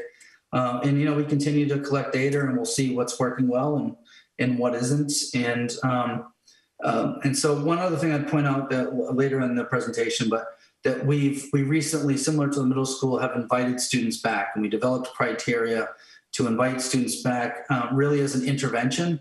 We know that all kids could benefit from being in school full-time every day. The COVID safety measures just doesn't allow that. We can do it safely on a limited scale. So we only focused on 10 through 12 because the 9th grade academy teachers, without being prompted, without knowing that we were even doing this, submitted a list of students that they thought could benefit from being full-time. So we didn't even have to entertain 9th grade. They did it. They advocated for it. And so we invited, close to 44 students to come back. Not everyone took advantage of the opportunity for obvious reasons, but I think it speaks to the dedication of those teachers, their recognition that it's helpful to have students in person. If all kids could benefit, as I said, but some kids could really benefit. And so, we're using it as an intervention. We'll evaluate in 9 weeks. And so just really excited about the 9th grade academy. I think it's been, so far, it's been fantastic. So kudos to all those that have made that happen. The second one I won't spend too much time on because it really has already been discussed at length by the other schools, but implement tiered levels of support to meet the academic and social emotional behavioral needs of all students. We are also using the same universal screeners that were outlined in previous presentations. And it's really about targeted interventions for students that we can monitor progress, and we don't allow things to get too far down the road before we identify a problem. We recognize that there are some gaps that need to be filled. We can provide targeted interventions in math and reading, and then assess, progress, as we move forward. We're in year 3 of this, really 2 of it being fully implemented. Katie Stahl is one of the assistant principals, has done a fantastic job with RTI, and really excited. I think it's it's kind of unique that we're doing it at the high school. It's oftentimes an initiative that you see more at the elementary schools and less so at the middle school and high school level. So Kristen has really been the impetus behind that, and I know nudged me along and quickly made me a believer, and I'm glad that we're doing it. I would say the next goal is really a direct result of COVID, and so it's important that we always collect feedback from all stakeholders. We, as a matter of fact, we develop goals for educators to adopt only if they want to. It's on a voluntary basis. So we've developed about 6 or 7 over the years, actually closer to 10, one of which is about feedback. But this year we are making a concerted effort along with the superintendent to collect feedback from students, staff, students, and parents regarding their experiences during the 2020-21 school year, analyze and integrate information from their perspectives into our daily operations to maximize learning and enhance the experiences for all students, staff, and parents. There was a lot of planning, obviously, prior to the start of the school year. That continues, but these are going to take adaptations. And sometimes it's hard to figure out the experience of each individual when they're only coming in half the time, or they're fully remote, or a teacher's fully remote. So it's important, I think, that we keep a pulse and see how folks are doing, seek recommendations for improvement. And, I think there's been, several instances where we have made some adjustments based on the feedback. And, oftentimes the students are the ones that are coming up with the best ideas. So, we'll continue this practice. I think Kristen tonight, or maybe I think it's tonight actually, is doing a detailed presentation on some of the feedback. And so, we're going to continue that work at the high school level as well. These goals are certainly in no order. And the last one really is a continuation from from last year and create a collaborative and inclusive culture at CCHS and the community that values diversity and recognizes the contributions and uniqueness of each person. I will say that, I'm thrilled, can't say enough about Andrew Amici. His leadership has been outstanding. And, some of the things I'm excited about this year are really student driven. We had the formation of the BSU and also Intersections Club. And so there's been a lot of grassroots efforts to make change at the school and done in a very thoughtful, professional, respectful way. So, excited about that. I think we've been really thoughtful that we're looking for high quality educators with a diverse background. And we've had some great success. There's thousands out there that are supremely qualified. And it's our job to convince them that Concord's a place for them and to make sure that we are not only recruiting, but helping to make sure that they feel welcome and that they stay with us. So, excited about all four of these. It's certainly not everything that's going on in the school, but really just overall, can't say enough about, the students and the staff and how teachers have adapted and how students have adapted. It has been quite impressive to watch and really inspiring in many ways. Happy to take questions as well. Thank you. Thank you so much. Congratulations with all the work with ninth grade academy happened. and that's fantastic. I just have a question about the supports, because I know that Linda and Amy have sort of referenced that this year isn't like normal, where kids don't have who are in that middle group or aren't actively getting supports, that the options for going in for math support or those kinds of things aren't there as they normally are. How's that playing out in the school right now? Yeah, so you named a problem that we recognized immediately. We planned for it, right? So we are, and this is my 5th year, and I can recall, one of the more impressive things when I was reviewing the school at the time was the MARC and the CIRC, which is your math support, your social studies, and your English support, where you would have a drop-in place with dedicated people there. Kids could drop in and get support. Now, they could be assigned there as well, but that to me was it blew me away. I mean, those types of interventions and resources are not very typical. With that being said, COVID doesn't make that possible. We had to be really thoughtful about the number of students that could just drop in. So I can tell you some of the things that we did do, starting with number one is we wanted to make sure that teachers were the front line of all extra support, extra help, and that we, went through some tutorials about how best to use like a sign up, for example, how do you sign up with a teacher using Google Calendar, to set up an appointment for some additional support. So we'll really want to hopefully that the teachers are, students are knowing that it's accessible and that they're reaching out when they do need support. So originally we only had students that were assigned to the MARC and CIRC. We have expanded that recently. So we created one for 9th grade. That's every single block. That's new. There's another one, for challenge, which is kind of a social emotional / executive function now that exists to 2 blocks.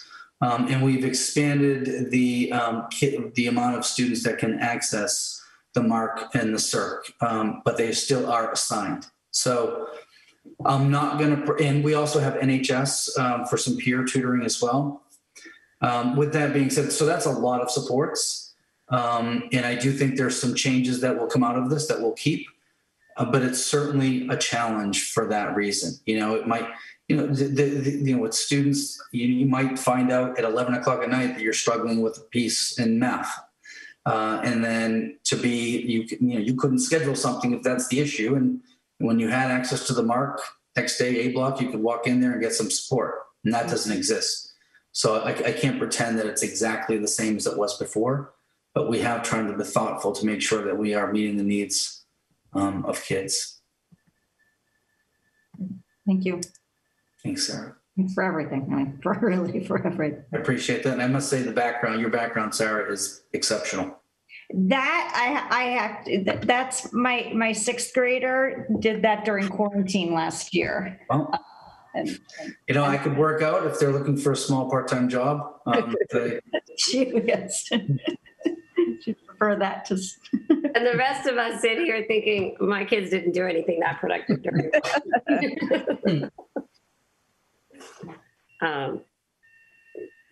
Mike, I don't have any questions left. I just want to say it's amazing, and the high school is going amazing. And I said to Linda and Amy earlier, I'm so impressed with the students.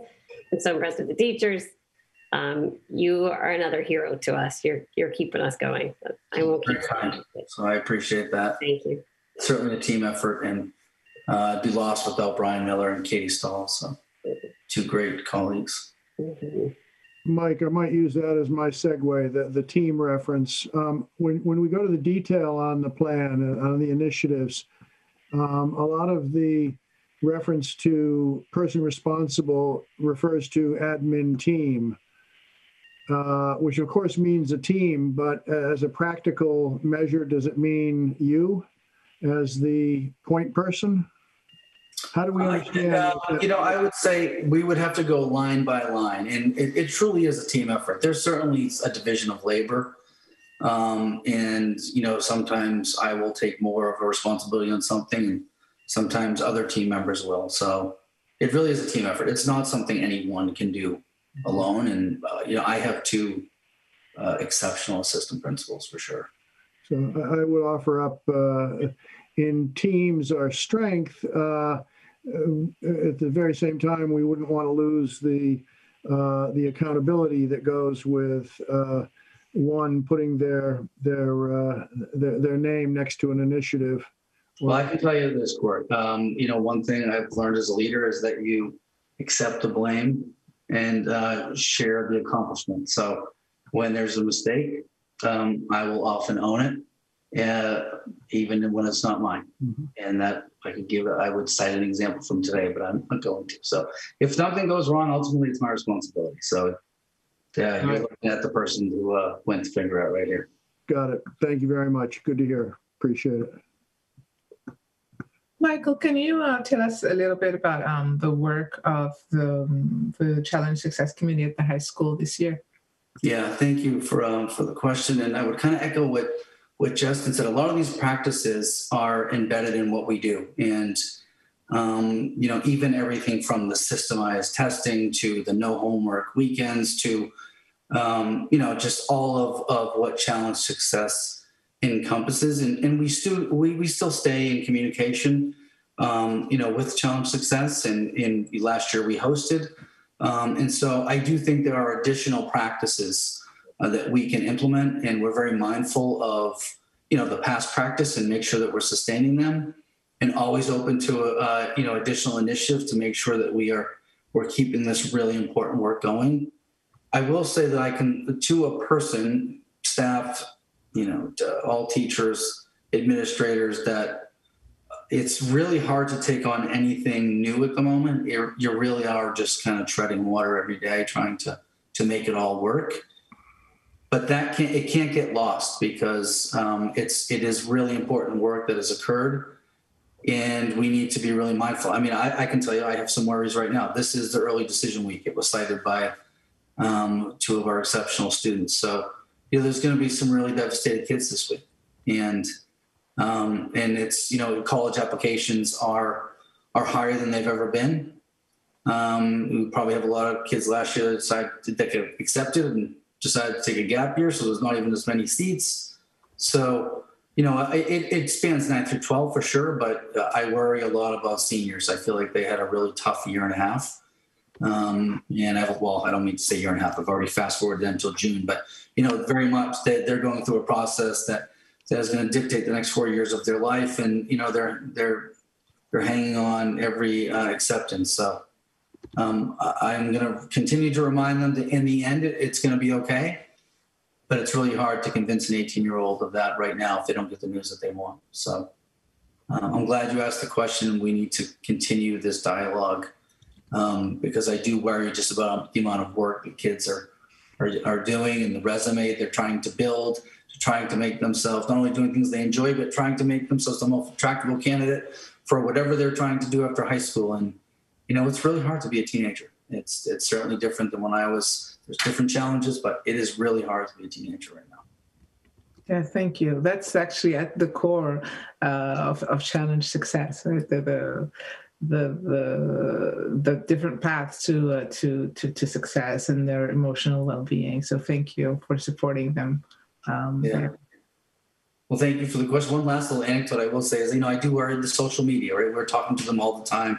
They roll their eyes, but I had to laugh. I was walking into my advisory class. I reviewed the lesson before. It was a lesson on social media and phone usage. And when I walked in, there was 12 kids in there, and every one of them had their face buried in their phone. And we just laughed together.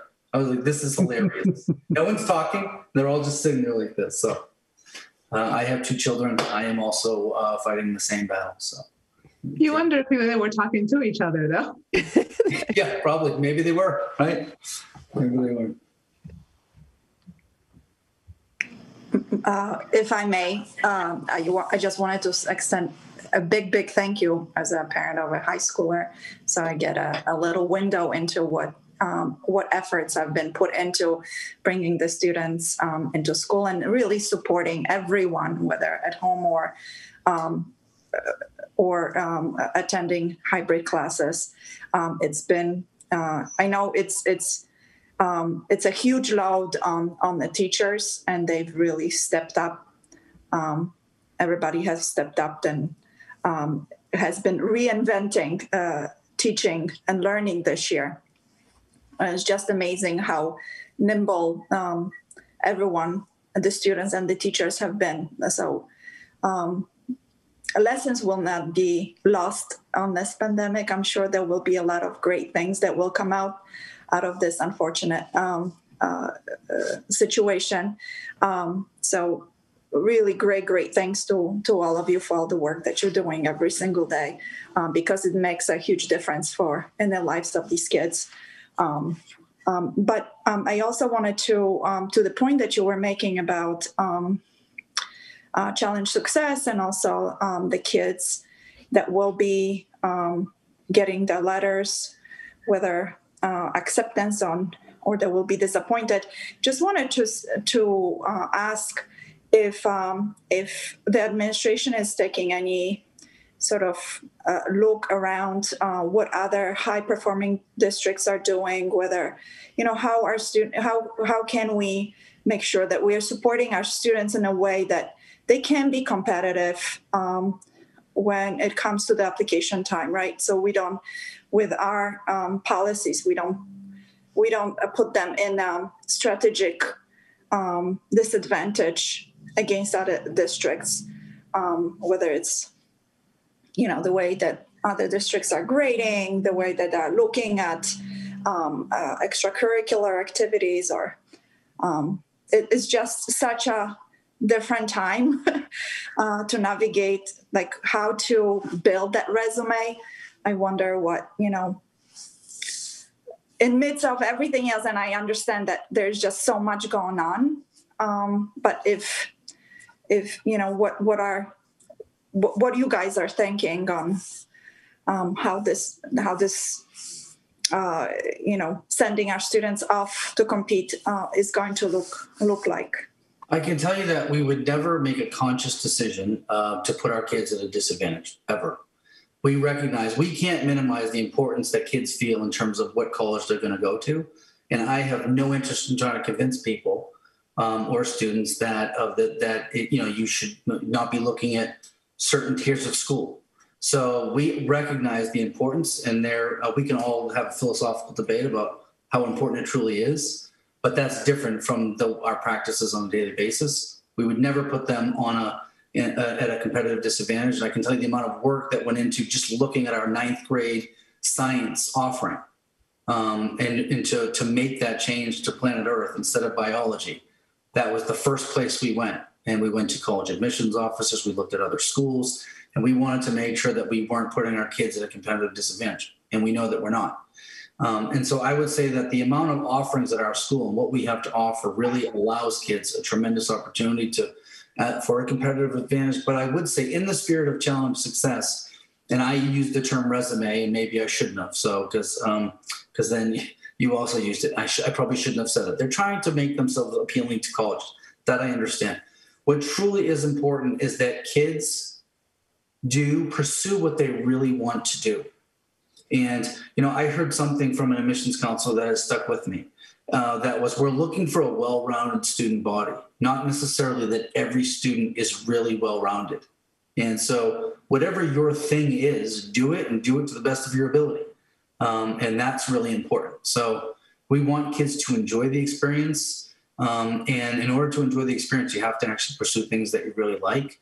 And we don't want high school just to be the stepping stone to what's next. Yes, you have to do your best, work your hardest, prepare to be an appealing candidate, but make sure that you're also doing what you enjoy and finding out and exploring different things.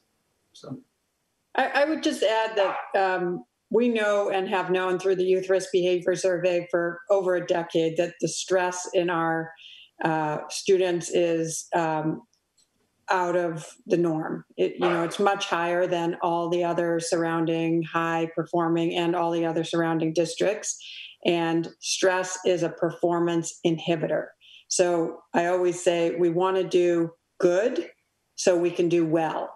We actually think that students' academic performance, their social emotional well-being will actually be enhanced if we can find ways to decrease the stress.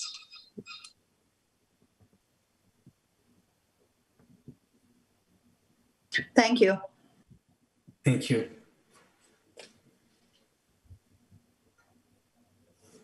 Are there any other questions, comments? No. I have a question. This is sort of like just talking about what Kristen just talked about. Do colleges see that, like when they're factoring in how they look at students? Like, is there a productive dialogue between secondary education institutions, public, private, whatever, and that talking about the uptick and the stress dialogue and how that plays into evaluating kids, or and is that even like heightened this year? I think I don't know if that specific dialogue exists. We do have we've had admissions counselors who come and they speak to parents, our staff, students, and stress is certainly discussed, but it's not unique to Concord, right? The kids are feeling stressed, really, especially at high performing schools. Kristen pointed out that, we are on the higher end for sure. But, the reality is there's going to be, 50,000 applications for a small percentage of seats. And so part of it is looking at just expectations and that there are going to be 30,000 supremely qualified kids that are going to be denied by Stanford, for example. And they would go there and they'd excel. And there's 30,000 other kids that just like them that get denied. So we do have to recognize that things have changed. The landscape has changed. And so I will say that the quality of the education at schools like Concord, at Lexington, and Lincoln Sudbury, that definitely weighs heavily in an admissions process. There's no question. They know the kids that arrive there are going to be well prepared. And they're going to excel and they're going to add to the student body. There's no question. Michael, to your point, Mike, yes, the schools definitely have, they think very highly of our students when they're applying. We have a very good reputation looking at the application process of last year of my student. So highly regarded by many of our schools. They like our students. Yeah, I could certainly cite statistics, but it would be the antithesis of what we're saying about, challenge success. But, of course, I'm aware to some degree. If I can shift the conversation to juniors. So this specific year, what is the process for directing, informing this year's junior class in person? I know there's a lot of virtual education to parents out of Zooms and webinars. What is happening in the building between guidance and junior students this year? So I would, so we have a few different things. Number one, we have what we call, seminars that are done through advisory.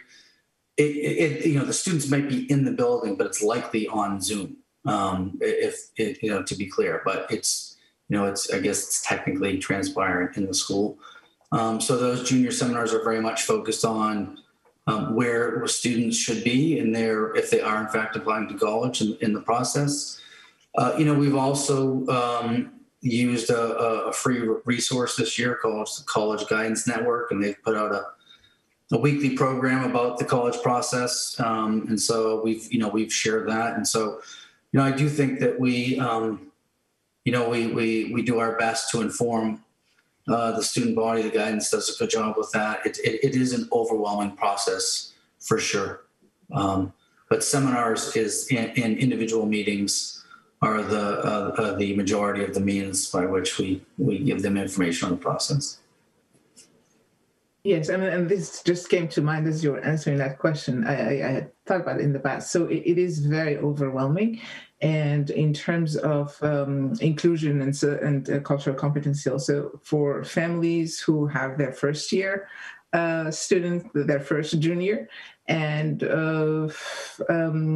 also immigrant families who are raising second generation who have not had that experience themselves of going to college or applying to college here. So that's, I think, an added layer of the unknowns and newness. Yeah, I mean, and truthfully, the College Guidance Network, I referenced it. We've been sharing out their information. They do like a weekly online forum about everything from college writing, application to the process in general. But really, so we've worked closely with them. There is a parent in the community who works for the company. That's how we originally got familiar with them. But it's all about leveling the playing field to some degree, because not only do some students have access to their guidance counselor, they might have a coach on the side. So really trying to level the playing field and make sure that everyone has the information that they need. And I could talk about this for an hour, because the process in and of itself I find a little ridiculous. It should be uniform. All these different supplements that you have to submit. It's the equivalent of taking another class, and it's an unreasonable, unnecessary expectation, in my opinion. But I can bemoan that fact. All I can do is help best prepare kids for the process, but it's ridiculous. Thank you. I feel like you've done an amazing job of preparing them. And I feel like we're keeping you too long, Mike. Thank you for staying around. It was worth it. Well, for us, it was. For us, yes. Thank you so much. I know you have a longer meeting before you, so I do appreciate the time and thank you for all the support. I think you have earned that spot to go first next time. Yes. This is being recorded, right? Great. I heard it. You have proof. You were here to the bitter end of this. Aaron will put it in the minutes. All right. Bye, everybody. Good night. Thanks so much. Happy holiday, Mike. Yeah, you as well.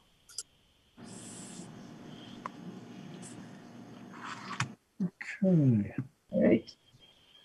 In that same mode, I might request we consider moving the survey results up, because Kristen's here to do that. And that would let her have the rest of the evening as well.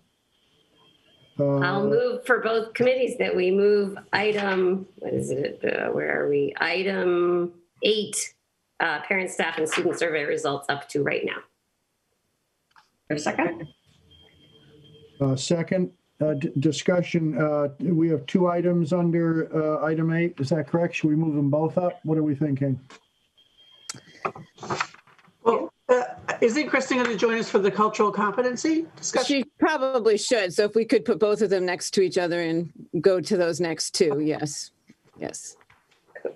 Right, which was next, unless I'm looking at an old one. I thought cultural competency was next, so that would be after survey results if we do survey results. Yeah. So if you want to do that, but then if we could move the survey up before the retirement incentive, and Jared's going to come on for the retirement piece. Okay.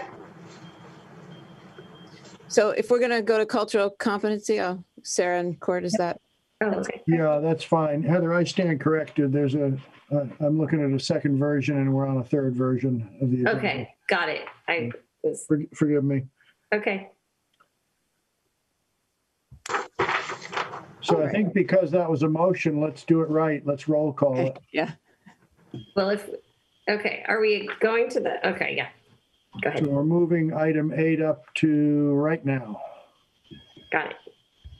So we're going to have Kristen will present first, and then we'll do the cultural competency. Yeah, we're going to go survey and then cultural competency. Okay. Alexa, you're on. And we got a motion. You're muted. Anderson, aye for both. Booth, aye for both. Aye for both. Dad, aye for both. Mustafi, aye for region. Rainey, aye for both. For region. So we're clumsy, but we get there, Kristen. Thank you, Kristen. We're happy to be here. Lori, are you going to show the slides? Yes, I can do that. Oh, great. Just take me a minute here. I've got so many things open at the moment, trying to flip around. So I'll just start talking about the survey. There's a tremendous amount of data. So I've tried to boil it down into one presentation that has over 70 slides. So I'm not going to talk you through 70 slides. I'm going to boil it down even further, but there's more detail under everything I'm going to say. So we gave the survey in November. We gave it to students in grades 5 through 12. We gave it to parents, and we gave it to our faculty. And we had over 2,000 people respond in those various groups. The surveys had 6 sections in each of them, the same 6 sections, but slightly different questions depending on if you are a student or a faculty member or a parent. The most important thing that you're going to learn in this survey, and I've crunched a lot of numbers on a lot of school surveys in my time, and I've never seen such a remarkable result, as a positive result as we've had here. We had, and Lori, maybe if you can just advance it to where it says what's going well. It's on slide 22, it starts. Yeah, so we had over 90% of parents say that school is good, very good, or excellent. And if you could just go to the next one, we have 85% of students and 85% of faculty. So that is tremendous in the time of a pandemic. I think people are kind of amazed that we're back in school, and we're back in school at the level that we are with the care and thought. And it just comes out in every way. So if you could just go back to slide 22. I basically, all the graphs are here. As I said, there's about 70 graphs that are all the quantitative data that people gave us. So what I'm going to actually talk you through is the qualitative data. So we had over 500 pages of 10-point font comments that people gave. So how I crunch the numbers is if 5 or more people said a comment, then I put it in here. But if it was overwhelming, meaning over 100 people said it, then I tried to show that how many people that was a very powerful statement. So in the parents' comments, and this is all from what's going well, and then I'll talk about after this what could be improved. So in the parents' comments on what's going well, basically people were just incredibly grateful for having in-person school. And they report that their kids' spirits are better now than in the spring because of the structure and the routine. The relationship with the teachers is easier to build, and seeing friends. Parents are grateful for all our sports clubs, after school, extracurricular, all of those things that are keeping their kids engaged. And by November, parents reported overwhelmingly that their kids had fully adapted to, our weird schedule, that it's different from in the past. And this fall, we have more learning and more accountability than in the spring. And I think the last sort of overwhelming comment was that online classes via Zoom are more engaging than anybody thought. So if you could just go to the next slide. So these are the student comments. Again, grateful for being in school, happier now that they are in the spring. If I read the word friends, being able to see my friends, and like if I had $1 for everyone, we could fund the entire school district. And very interestingly, kids also brought up being able to see and make new friends, because it's hard to make new friends when you're all virtual. Kids love seeing their teachers in person. That's really important. It's easier to form relationships. They feel safe with all the safety precautions that are in place, the masks and so forth. Students are recognizing that teachers are working hard and that it's paying off, that they're learning. And the students have adjusted to the structure and routine. Honestly, kids usually adjust much more easily than adults. So I wasn't surprised by this one. And again, they report that they are learning more. And that their classes on Zoom are more engaging than they thought they would be. Kids like the mix of in-person and online. They, there were comments like, well, on the days that I'm home, I can be in my sweats and I can have my dog under the table and pet, that kind of thing. And students also like our half-day Wednesdays. So those are the positive comments from the students. And then the next is the faculty comments. Again, they've said students are really happy to be back. It's just grateful feeling that we're back. Much easier to build relationships with students in person than it is via Zoom. And the faculty reported that they did a lot of planning and a lot of work for health and safety and learning, and it's paying off. They report that students' behavior and compliance with the safety protocols is very good. And I think that's good. Yeah. Just all the themes from the parent comments are reflected in what the faculty said about that. And then the last is, the last two are very clearly being used now. One is that when we have to go virtual at a moment's notice, the fact that our schedule is exactly the same if we're in person, the periods end and begin at the same times. The mask breaks when you're in person, our Zoom breaks when you're at home and so forth. It works really well. You can flow really nicely between the two. And lastly, the faculty expressed a deep gratitude to the custodial staff, because the deep cleaning, the daily cleaning, the cleaning during the day, all are noticed and appreciated. So then we're going to go to slide 30, Lori, and talk about what could be improved, starting with the parents. So again, everyone said, well, really it's going well. And so we just want more of it. So, the elementary kids coming in the mornings, 9 to 12:30, they would love their kids to come in the afternoon. Similarly, middle school and high school parents would love kids to be able to come 5 days a week. And they, at the same time they were saying this, most people were also acknowledging that it couldn't happen given the safety protocols. Everyone, you'll see through this, in-school learning is more effective than remote learning. It came up as a theme over and over again. Kind of the theme that we were talking about challenge success. But still, even with some decreased homework over a regular year, students at CMS and CCHS have too much homework that parents are reporting. There was some question from parents about the deficits that their kids might have had from less schooling last year, and questions about how it was being addressed. And then, and I'll remind everyone with this comment that this was before all the parent-teacher conferences. So parents said they needed more communication about how individual children were doing and where their skills were and so forth.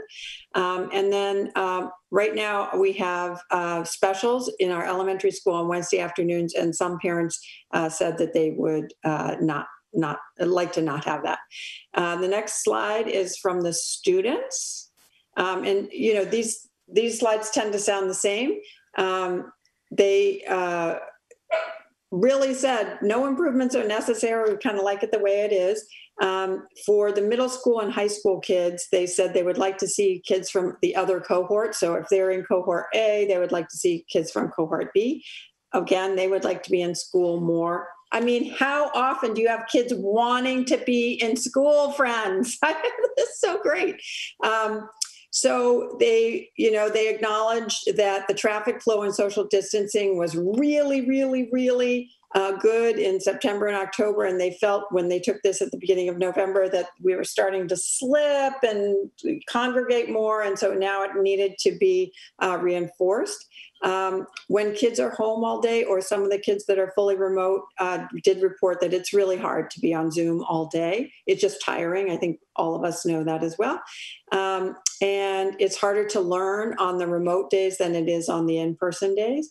They would like to have more fun, especially with their peers, like games. They mentioned, language classes where they're playing Kahoot and the advisory program and so forth. Those are good times. And some kids mentioned that the workload is overwhelming, and they'd like more homework-free weekends, which is one of the Challenge Success pillars. At CMS, the lunch is very late on Wednesdays, and so it makes the mornings seem very long. And at CCHS, the alternating weeks, you have a maroon week and a gold week, and that really has to do with who comes to school on Wednesdays. That can be confusing because we've had to switch it up a couple of times to make sure it's equitable. And then lastly, from the faculty, everybody talked about how hard they're working, and that is true. They really appreciate the extra planning time they got before the school year started, and then on the monthly professional days, and then the Wednesday afternoons. And like the kids, they noticed that while the safety precautions are good, we're getting a little looser. So at the time in November, we needed to tighten it back up. When kids are at home in the virtual environment, they're saying sometimes kids struggle to stay focused, particularly kids who struggle to stay focused in general. Given that we have a little bit decreased length of school year, 170 days instead of 180, we need to plan for that curriculum in our curriculum expectations, which we have done. And from time to time, some technology issues come up. A faculty member can't get something to work, or a student at home is having trouble with something working, little tiny, but they're sort of quickly solved. And then sometimes overall, the few times that the internet has been down or something like that, was mentioned. So that's kind of the gestalt of the whole thing. The next two sections, I won't go into either of them, but there's probably 45 slides. One is on well-being, and the second one is on learning. So it's a lot of information on, in well-being, do kids have an adult to talk to at school, someone they feel like they can trust? Do they have a friend that they feel like they can trust? In learning, it's, how easy is it for you to access all the learning tools that we're using? How often are you engaged in classes? And all of those details are really, really positive. It's a lot of good data, but it's also a lot of data. So general questions?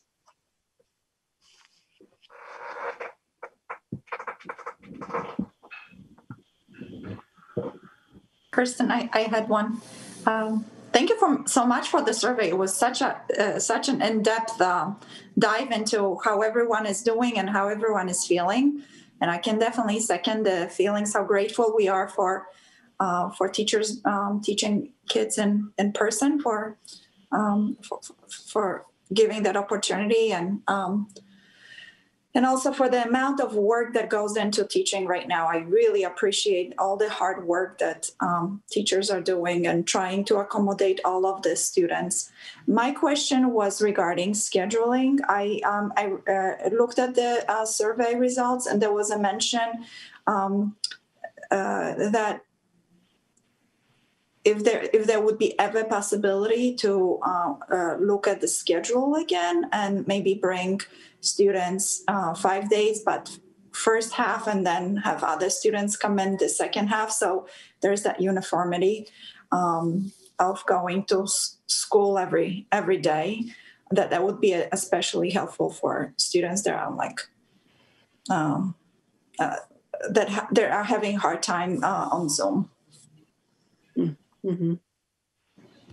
I think I'll let my boss handle that. Yeah, I got that one. We've talked several times, Mike Mastrullo and I, and the CTA leadership. Every time we have even considered a schedule change, we find negatives that outweigh the benefit to changing what we're doing. People know it now. It's predictable. Yeah, we've really stopped reconsidering that because things seem to be really reliable and stable right now. And that's half the battle, I think. And teachers are able to really get in a mode and keep covering what content they're planning on covering, remote, in-person, hybrid. They're doing it in all these forums with a lot of fluidity. And I just worry a schedule shift could really upend us. I think that's what the other districts who are trying to move forward from where they started are really struggling with. Shifting a plan while you're executing another plan is really hard. So I don't see that happening unless we're really headed back towards full-time school, and things have started to really progress enough with the virus that we can see that there's hope there that it's worth playing with it in mid-year. So I've had to answer that question to my own children, because it's the amount of work that has been put into all these intricacies to make it safe and possible. And the most amazing part is that it's seamless, that a child can say, hey, can they do that for me? Can they change things for me? And I had to explain to them, it doesn't look like it's that hard, but it is extremely hard because of all of these intricacies that are part of the whole, and you can't make one go away because the whole thing will come down crashing. So, and again, I think I'm thinking this whole presentation that we may need to coin a new word for thank you. Seriously, I can't. I agree. We are surrounded with so much talent, and I'm glad I meant to say this to those principals, but I'm glad actually didn't, because it goes to everyone who is working to make this possible. It doesn't look like you're talking about your job. It doesn't look like you're talking about work. And Mike Mastrullo said it's about relationship. You're talking about relationships. You're talking about ways you're impacting students. You're helping students grow. You're growing minds and bodies, and you're making connections with children and families and with each other. And just the example of the 9th grade academy teachers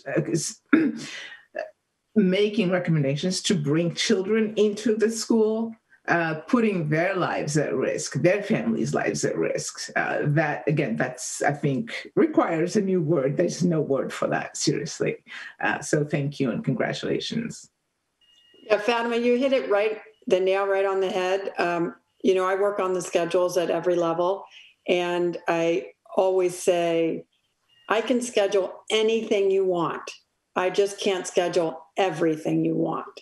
So, if you fix a problem in one area, you've just created 10 more problems. You just don't know it until you sort of live it. And right now, the lived schedule is, it's working 85, 90% of the time well, which is better than usual, better than most people are experiencing right now. So yeah, I would just offer, whatever that word is you're creating for thank you.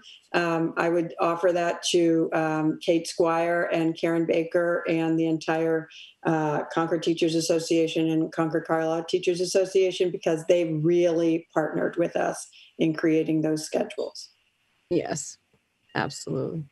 Schedules are usually a 2-year endeavor, and even then they may not be successfully moved forward, or if they are, successfully implemented.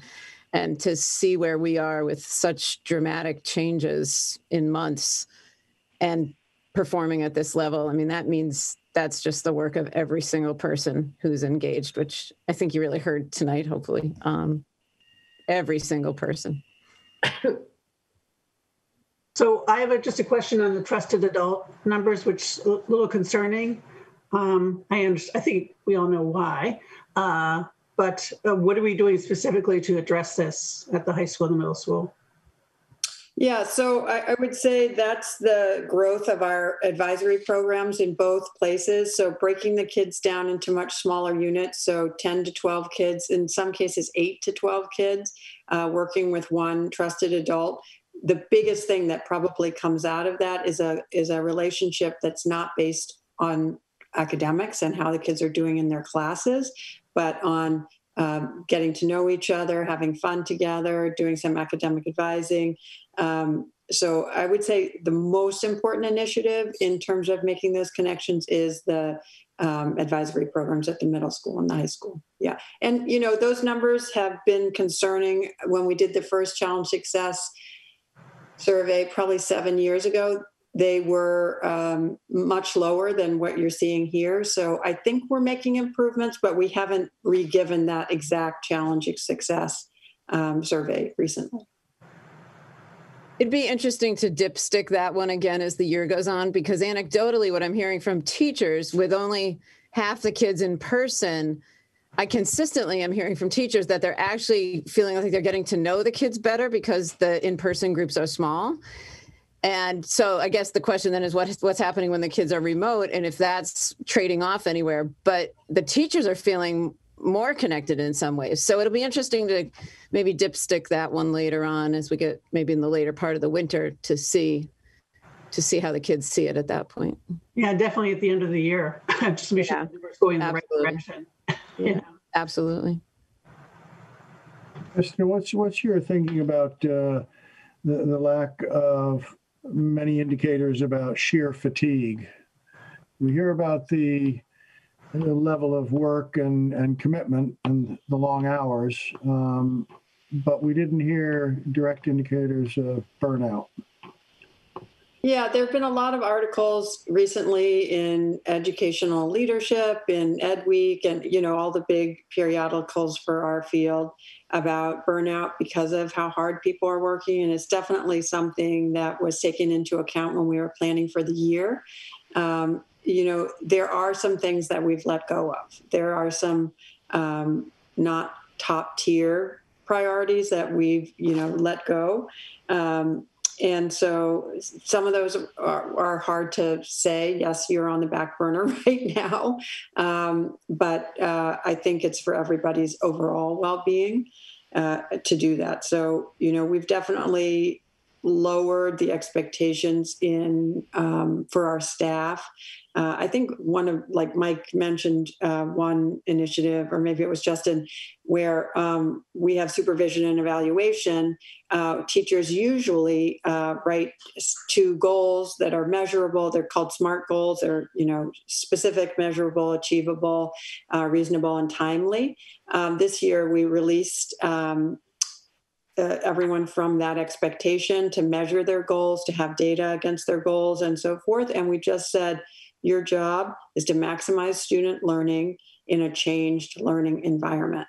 So that's like one example of a small way we tried to have lower expectations because we're in extraordinary times. We use external employee wellness resources. Are those being utilized more than in an average year? or is our internal support system proving as adequate as we'd like? Yeah, it's really lovely. I lead the K-12 mental health team, and a lot of our counselors have opened up some office hours for faculty to just talk about the stress.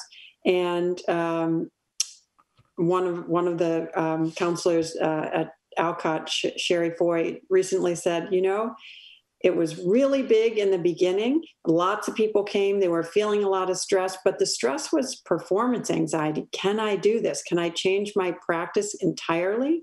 And now it's kind of dropped off. Oh, wait a second. We got this. So I think, kind of that stress of not knowing if you can do it has been kind of solved because, oh yeah, we got this. And, I think the survey results were really validating. Parents saying essentially to teachers through this, that you're doing a good job. It just, counts for a lot. Yeah, good to hear. Thank you very much. Court, I would just add one last piece. We've been very individual in the way teachers have been set up this year. We have, we have a lot of remote teachers. We have flexible options for teachers that, if they're not teaching, they don't have to be in our schools. We've given them Wednesdays. We spread out these professional days. If life gets too much for them, we are swooping in and helping to figure out another plan, another option. Do you need a medical leave? What is it that's going to make this, balance back out for you? I think that level of support that teachers are getting in a really intimate way from their principals, from their department chairs, from the central office. I think we're helping to find ways to balance enough and appreciating enough and celebrating enough in a community that, as Kristen said, the gratitude outpouring, it matters. If you're validated over and over that your hard work is making such a difference, it's really professionally satisfying. Speaking for myself, that's a lot of what's keeping us all going. Yeah. The survey is testament to the hard work that went into the opening, to that it was done right. Yeah. Yeah. Before we shift gears totally, I guess, I'm sorry, Court. Do you want to go? I'm just expressing my gratitude. Thank you. There's a lot of districts tonight. The Board of Ed today passed new thresholds for FaceTime, in-person, or synchronous learning. And there's a third of the districts in the state are scrambling, fairly panicked tonight, trying to figure out how they're going to meet that. And listen to I'm just sitting here listening to what you just all heard for the last couple hours. We're so beyond that. We're talking intervention, we're talking well-being, we're talking extracurriculars, we're talking cultural competency and inclusion. And I'm just so grateful that everyone came together to get us to this place, because it's that hard that a third of the districts are going to be really panicked for the next few weeks trying to figure it out. So, yeah, thank you. And we wish them well. We do. And we've been guiding and counseling and coaching wherever we can to try to help. Absolutely. Shall we switch gears to our strategic plan? Yeah, and you've heard, I'll screen share this.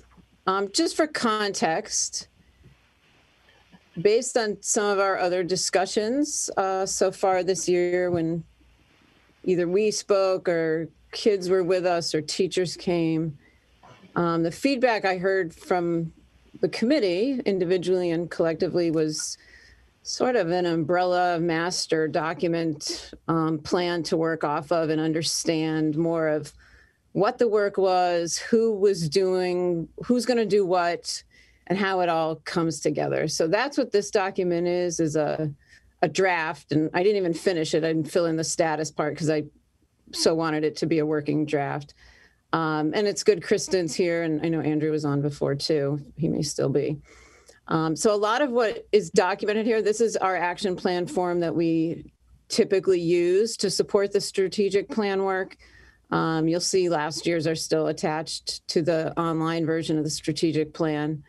And so I updated this one with a first attempt to indicate much of what you've heard and seen and talked about already. So I will take no credit for the way these are laid out. Much of the layout is from the presentation you heard in August from Kristen and Andrew.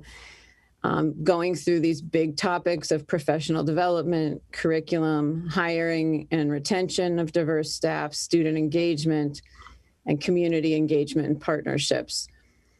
And then I felt like there was a question of how the school committee interplays with it all. And so we took a first stab at that. This is very much up for discussion, aligned with the roles you have, consistently assigned to you.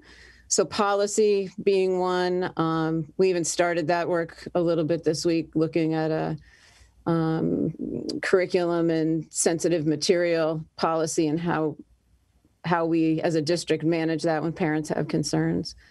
Bargaining and contracts, I think there's definitely a role for you to play there. Reinstating the required course that used to be there. I think there may be other things. The unions are interested in this discussion, so I think there may be other things we could talk about as we get ready to bargain, especially with so many of them on the table. And then resources and supports, whether this is, I don't know what this is, so don't take any of this as what you're going to hear in the budgets, but personnel, materials, professional development, whatever it is that we may be asking you to consider as we bring you FY22 to support the work, is what I suggested here. So that doesn't mean you wouldn't be part of all these other things, because I know you want to be aware. I know you want to hear what's going on. There may be places where you're actually engaged. I think, for example, Justin mentioned the Playbook Initiative and the community sessions. I think there's certainly a place for you to participate there. In fact, someone might have last year. I know I did. I think there's absolute interaction between the other pieces along the way through the work that's happening at the buildings and school levels. The one piece I was struck by, and then I'm going to stop talking and let you talk. We didn't really identify a solid parent component. It's here in community engagement, but it's specific ideas and not a general, how do we engage all parents? I guess that part was still missing for me a little bit as I looked at this master list. I don't think there's a lot of challenge to figuring that out. It could be as simple as just holding some forums or webinars or something and engaging with those who want to engage. We've definitely done some sessions and things more for just open-ended conversation is the one piece I was wondering. So that's where we are. I think I'll throw it open to feedback, comments, questions. This is your draft to work with, so I'm opening it up for you to weigh in. I think it's just great having it all laid out there in a way that we can just process it. We can check in ourselves and say, have I heard about this recently? Or if so, thank you. Thank you. Thank you, Laura. I really enjoyed reading the draft and seeing what has been added and seeing the blank spaces. They're very inviting. So I appreciate that. So I did a lot of filling and a lot of questions too. And I was happy to hear something that was covered in all the presentations from the principals and from Kristen, valuing that parent feedback. We already have that tradition, right, in pretty much everything we do across the district. So I would like us to continue following that. And the value, I think the value, it is, some of these conversations are going to be extremely difficult, emotionally charged, and I can see the reticence, the reasons why. There's a tendency to maybe not go down that route. But if we are going to have a long-lasting solution to what we are lacking in terms of cultural competency, we need to go there and invite these difficult conversations. And I think the value of the family's feedback is that first person account, first person experience.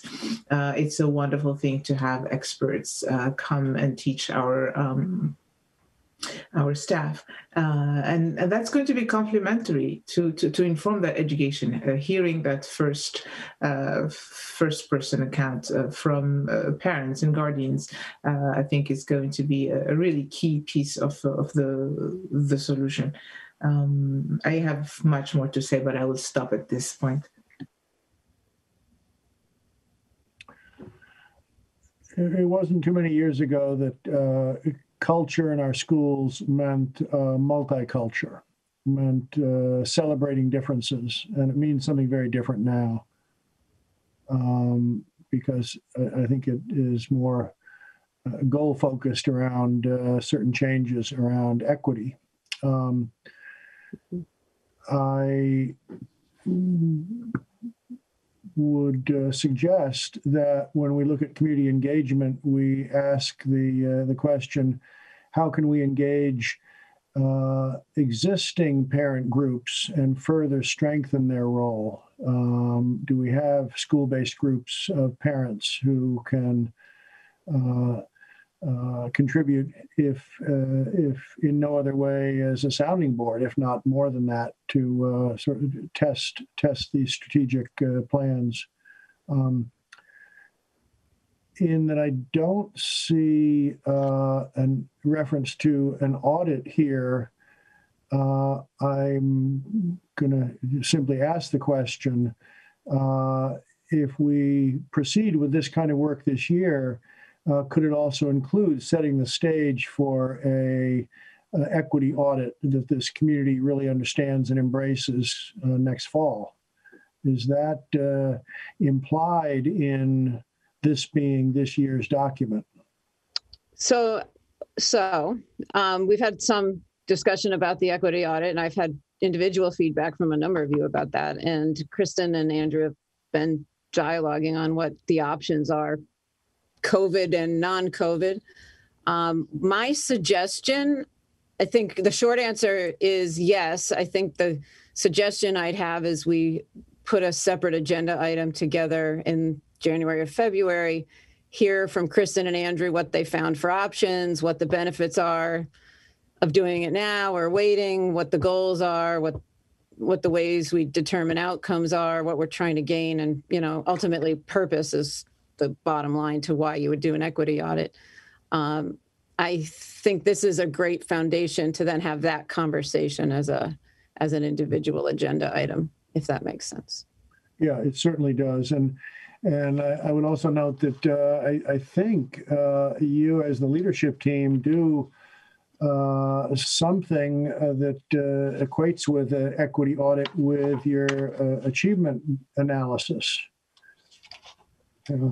Yes, we absolutely do, and break it down based on all of the groups of people that we're serving, whether it be race or other needs of special education or whatever. In fact, the state is doing more and more of that with the data we provide and giving it back to us in really usable formats. We just this week we're looking at a set of data. So excellent. Correct. And Lori, I just want to be sure that we consider it in time to budget for it, because I do think this is not, I want to do it right, and it's going to take some time and take some money. It's not a huge amount of money, but, I've seen like the number 50K.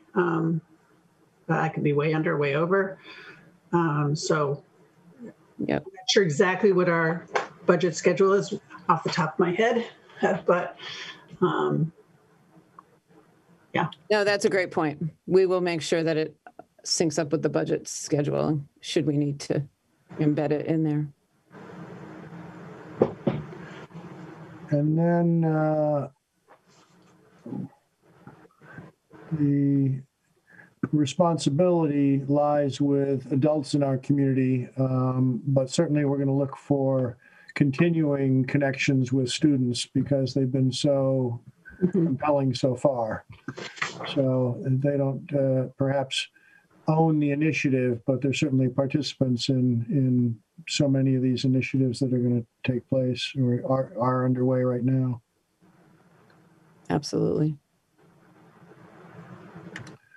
And at some point, not tonight, you'll tell us more about outside consultant. We've met Dr. Martin, thankfully, and I think she might not be the only outside expert that might contribute to this. I don't know, but I'm sure we'll get to that at some point. The one thing I didn't add that I forgot until you just said that and should add is that your school committee goals also reference professional development with Paula Martin. And that, I think, is another piece we should definitely document here, and we'll get that scheduled. And by that, you mean professional development for us? Yes, I do. Yes, correct. Mm-hmm. Yeah. Good. So I hope you can. Agree that should go on there. Just the last thing, and I also was just going to say that this is very helpful, and I think it's very important that we have this broken out in terms of what our roles are here. So this is really helpful to look and say, okay, this is how we interact in this process.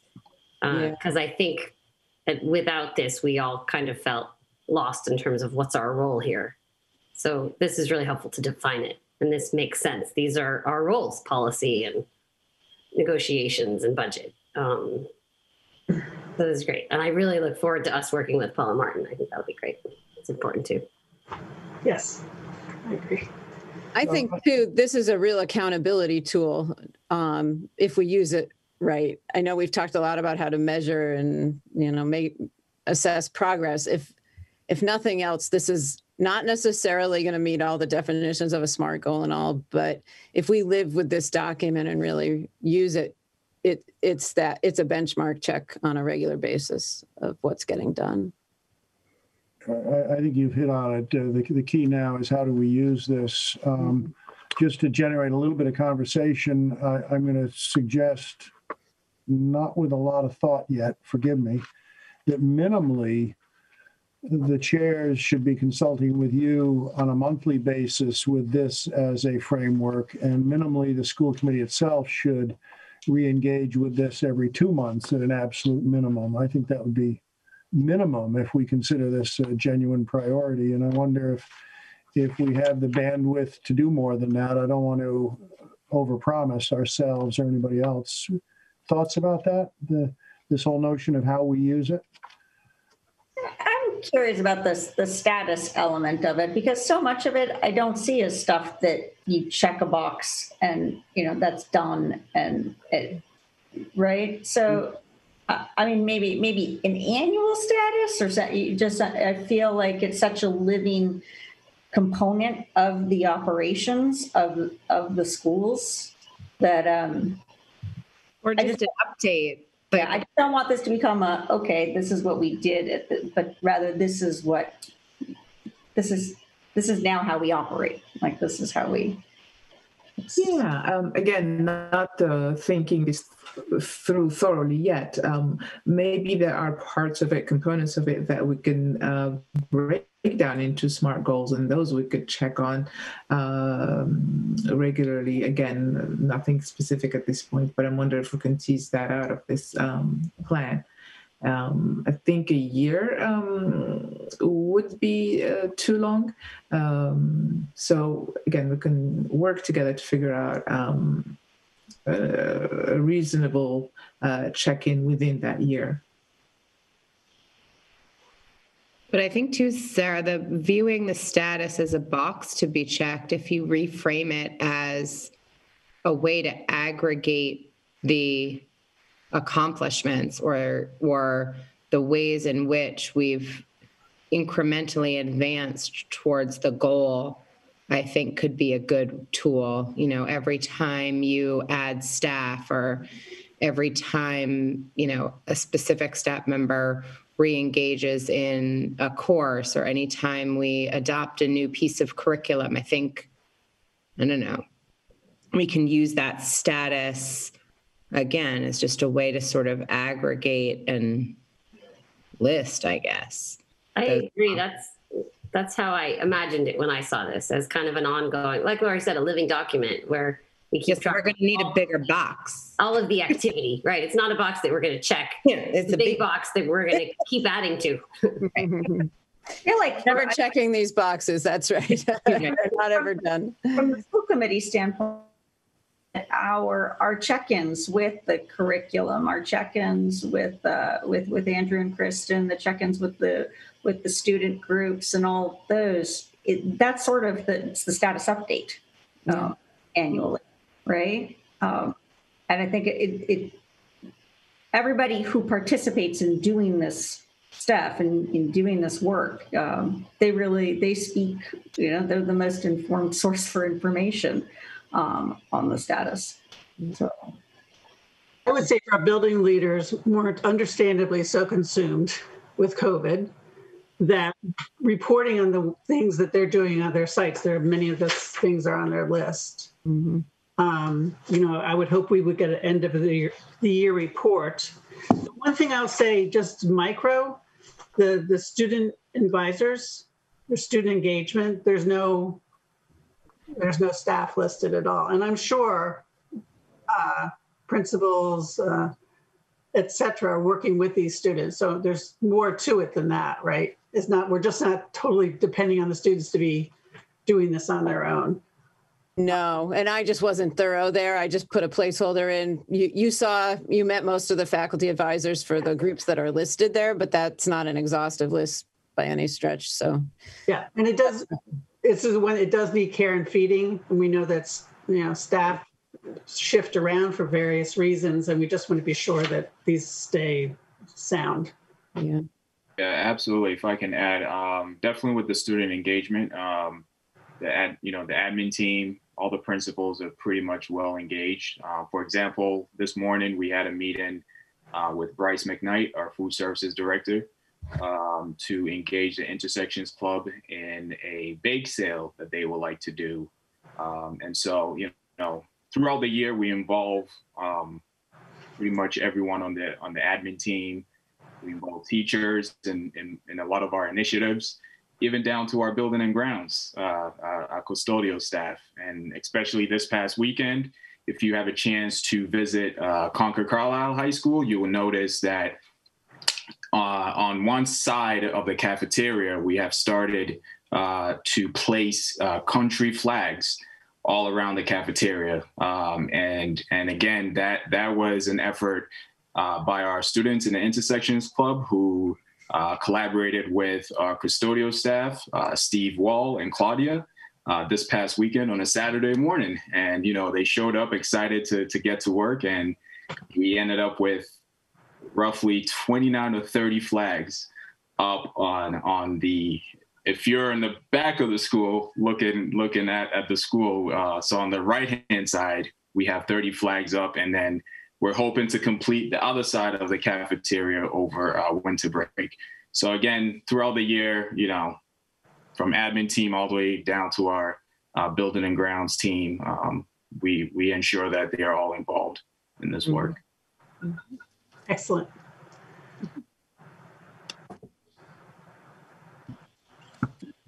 Good.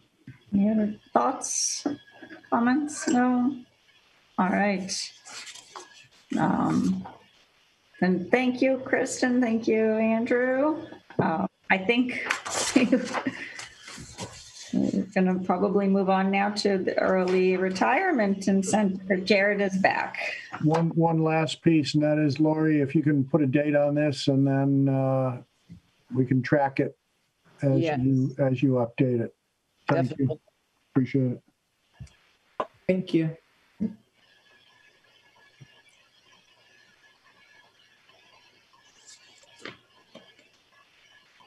So Jared's here now. Jared was here. Getting the full complement tonight of anyone and everyone we need to speak with you. We're trying to fatigue everybody we can tonight. I'm always last. You say the best for last, I guess. Best for last. I think I've been on 11 hours of nonstop. I crossed 12 at 8 o'clock, so Zoom all day today. But not last or least here. Well, it's what we do. Yep. Jared, are you good if he opens this up for us and talks through where we are? Absolutely.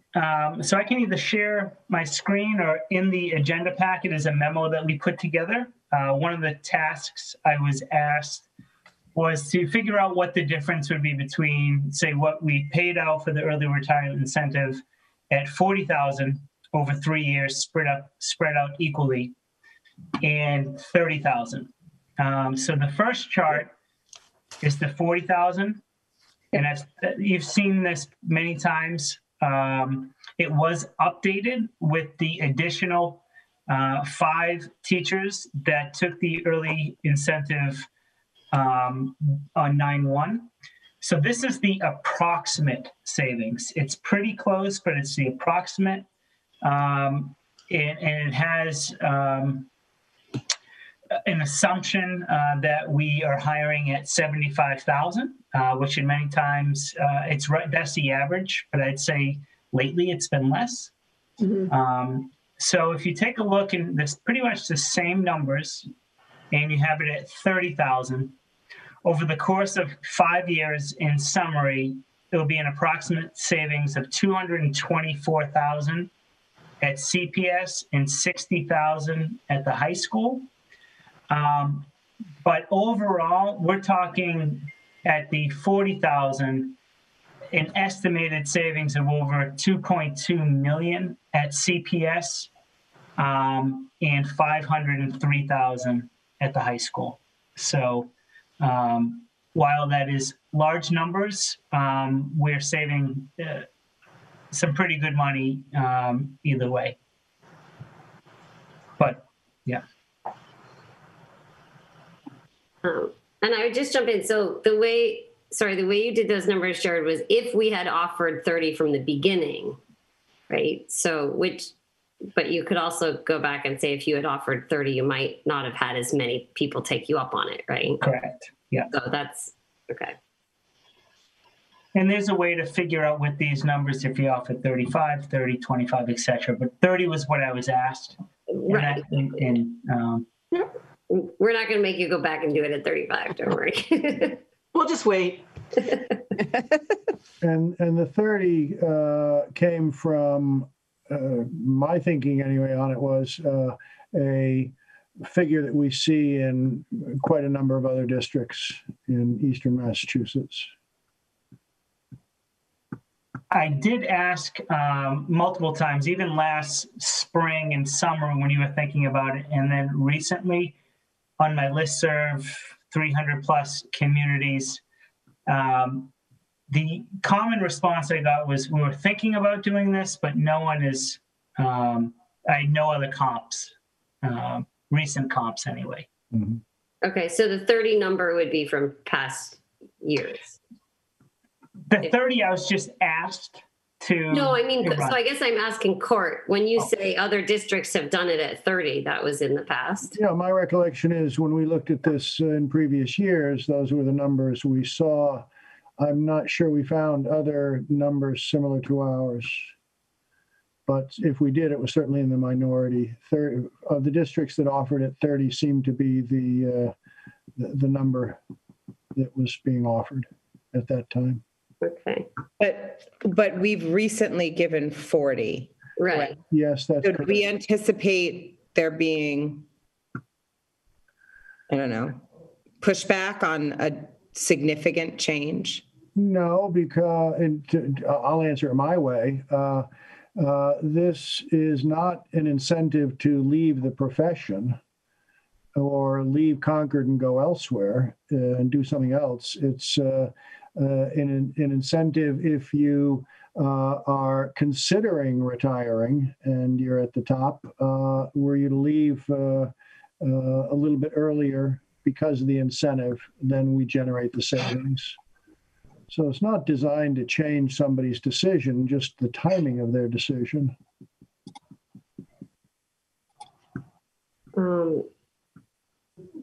So I guess tonight we need to decide what we're going to do. Correct me if I'm wrong, Laura. I assume you need a decision tonight on what we're doing, correct? That was the hope, mostly because if you approve it tonight, we can get it out to the staff and have the information back about who's going to accept the offer, and then it becomes part of the budget build, which is a important piece usually, that if we can build it right in as we go, you benefit immediately from the savings rather than using it later to offset reductions. Guessing it. Yes. Okay. So we should send you off with a decision tonight. So I guess obviously one question is whether we want to do a retirement incentive. And then the next question is if so, at what level? So I guess I'm reacting to the 30 and 40 with a little bit of, I see that there's slightly more savings if we offer 30 instead of 40. At the same time, we have a track record of something that's been very successful. And there's a part of me that doesn't want to mess with that because maybe we wouldn't have the same response rate. Maybe it doesn't go through as much. And I see this incentive as something that's very useful to us and to teachers who might want to retire anyway. I don't know. So I'm kind of reacting here. I think I would, at this point, lean towards doing what we've done in the past for consistency, but I'm curious to hear other people's reactions. I would support that, Heather. I do want to take into consideration the pandemic and the budgetary repercussions of the pandemic as part of the picture. Certainly. So I think it makes it more plausible to accept the difference, I think, in my opinion.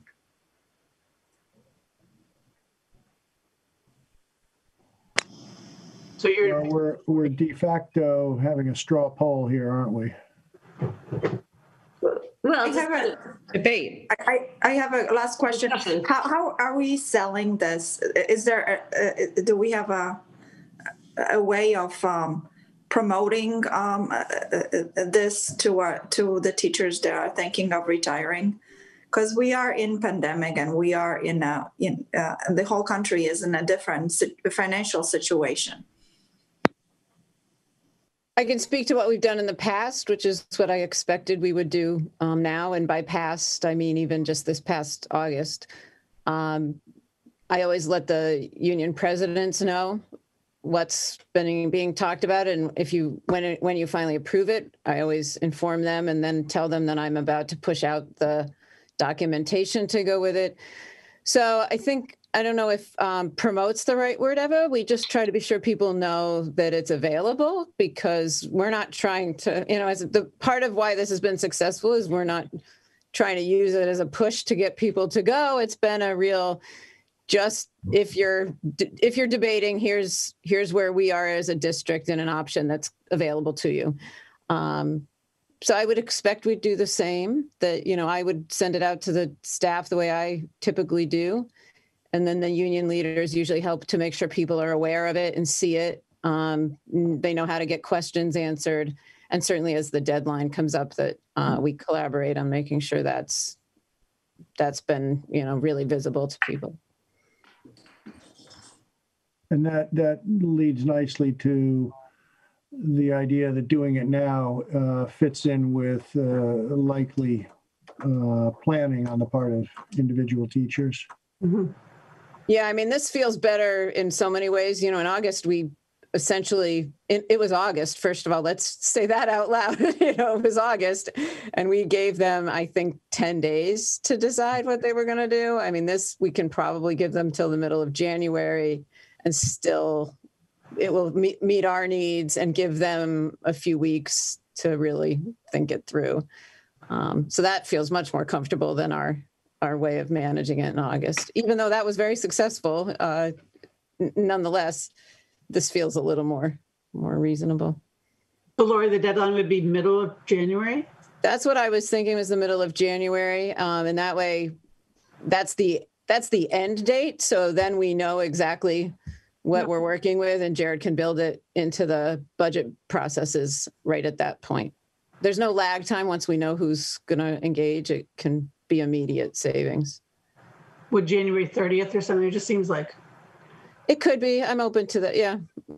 Jared, I don't know if you have an opinion on timing. I think the 26th, the week of the 21st is when the admin are going to be working to finalize the budget. So if we could have it by the 21st to the 26th, I think we'd be fine. We'll go up the middle, Cynthia. And if we decide this tonight, that gives some time. I mean, we have to decide tonight then.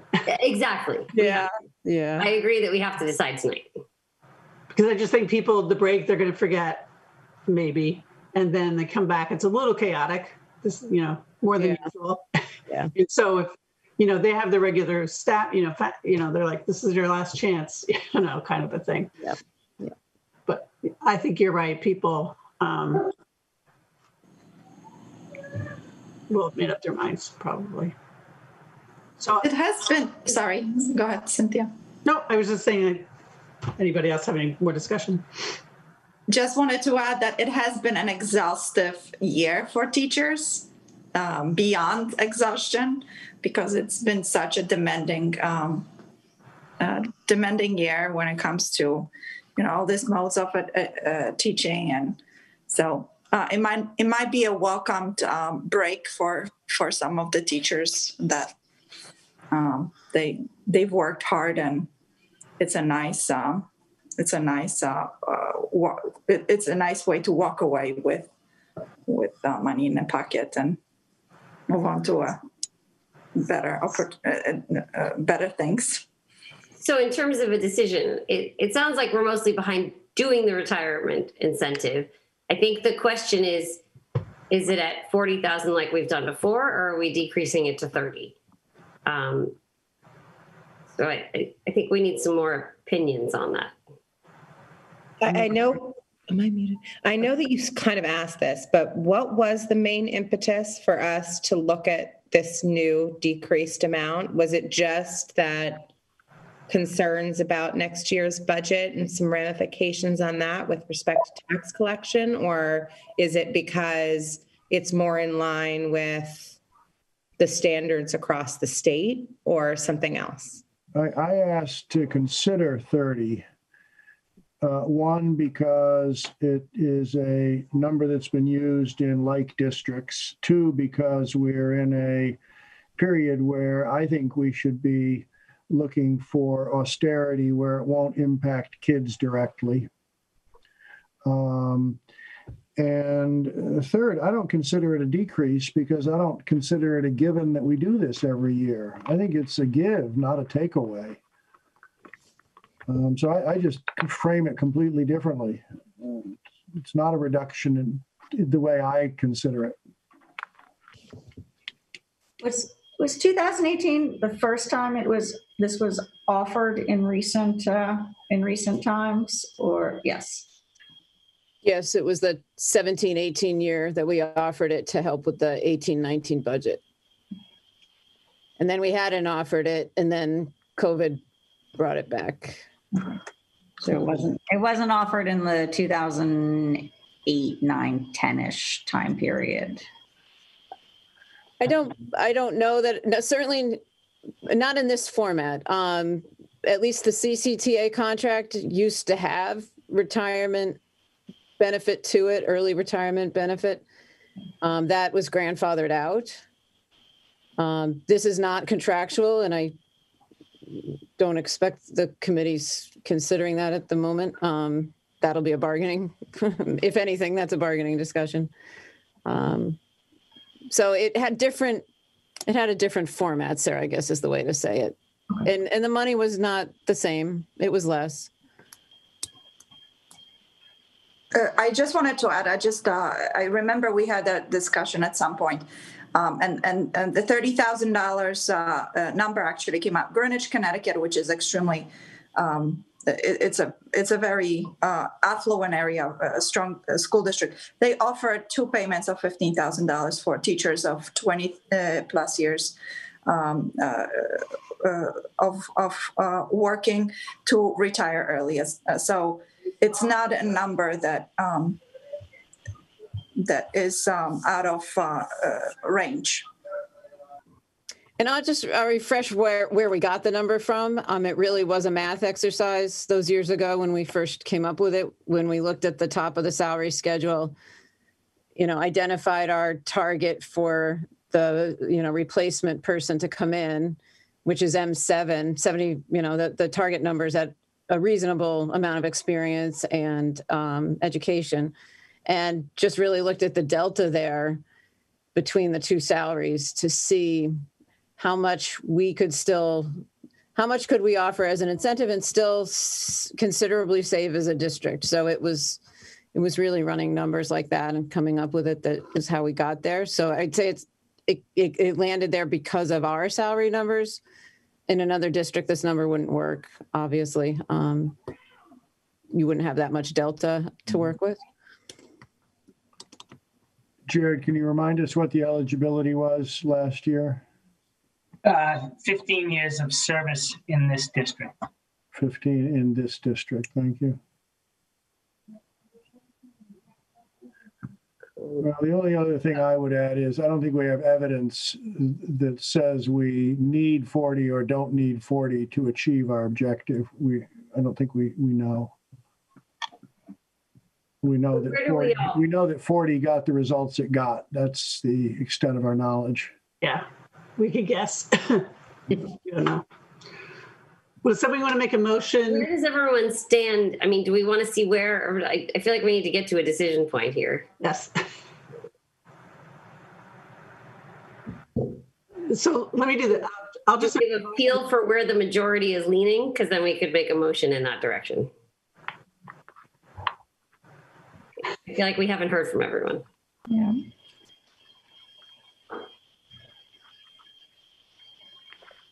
Nobody wants to say anything about this. No, I think that Heather nailed it. That the big unknown is does it change? Does the participation change significantly? Exactly. I know. And we just can't know that, and we won't know that, right? If we choose 30, we'll never know. And if we choose 40, we'll never know the other way. So, right. I think the thing to keep in mind is it's always savings, right? That participation leads to savings. Right. So given the budgetary crunch, I'll just go ahead and make a motion, and I'll make a motion that we support the $30,000 incentive. For both? No. I'll be happy to second it for discussion. Yeah. Implied in that is that the eligibility would remain the same, Cynthia? Correct. Okay. I would support that. Okay. I intend to support it. I think I would still prefer to go 40, but I don't want to vote against the whole thing. It's okay to have a split vote. So I figure we need to. Yeah, I know. I'm just. A case can be made that we do third. I think What? There are too many unknowns going forward. Pardon? What was your case? I'm sorry. No, I don't know. I'm playing both sides of the coin in my head, and so I can't.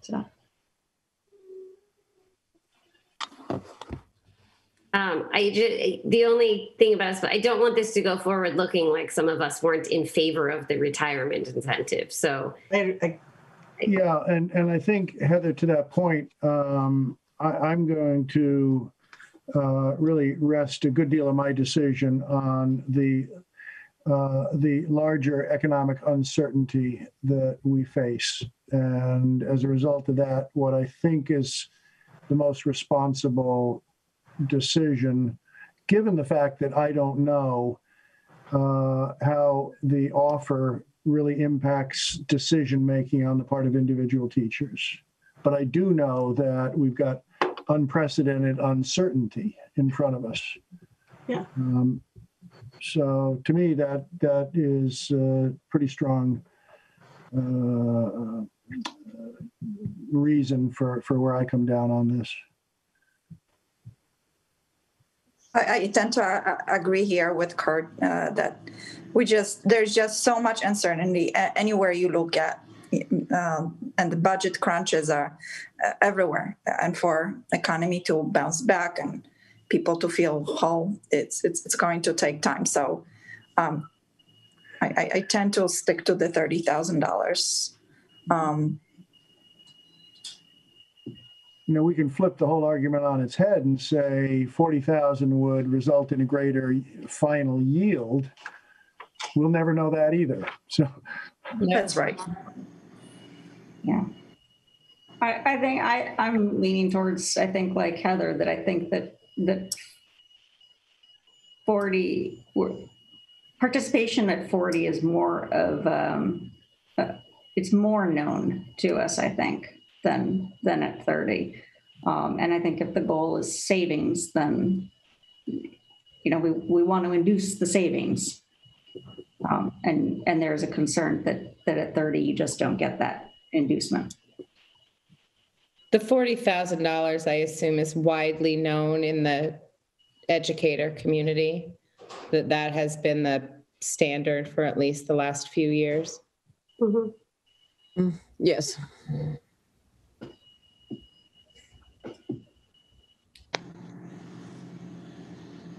So let's split the difference. Yeah. I like it, Sarah. I always feel like we should have made a motion for the 41st, and if it failed, then gone to 30. But maybe that's not. I will probably, at the risk of us having a split vote, I am likely to vote against the $30,000 motion, with the aim that we have a different motion for 40. But I don't want to look like I'm against the against the incentive overall. But I guess if we can see where this is going, Cynthia, if you're still at 30, I think it's going to pass at 30. If I'm counting votes here. I'm not, I have lost track. I'm not good at math. I'm still, yes, I want to support the 30. 30. Okay. We could have two votes. We can have a vote to do an incentive, and then we can vote on. Okay, let's do that. The level at which we do the incentive. My motion. And then we get to all support the incentive. We're breaking some Robert's rules, but so I'll go ahead and make a motion to support I'm sure the language is wrong. Do we have a motion? Do we have a motion? Early retirement separation incentive. Period. I second that. And if I'm correct, you withdrew your previous motion. We heard that. Okay, fine. Anderson, aye for both. Booth, aye for both. About aye for both. Mazdad, aye for both. Rainey, aye for both. Mustafi, aye for region. Wilson, aye for region. Okay, we're all unanimous in that. That's good.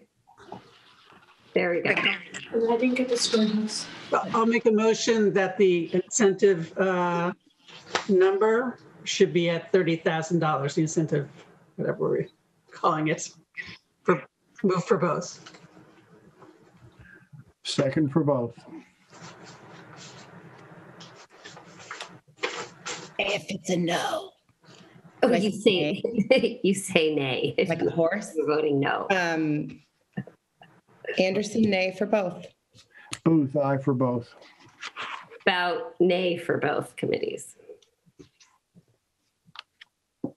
Mustafi, aye for region. Mazdad, aye for both.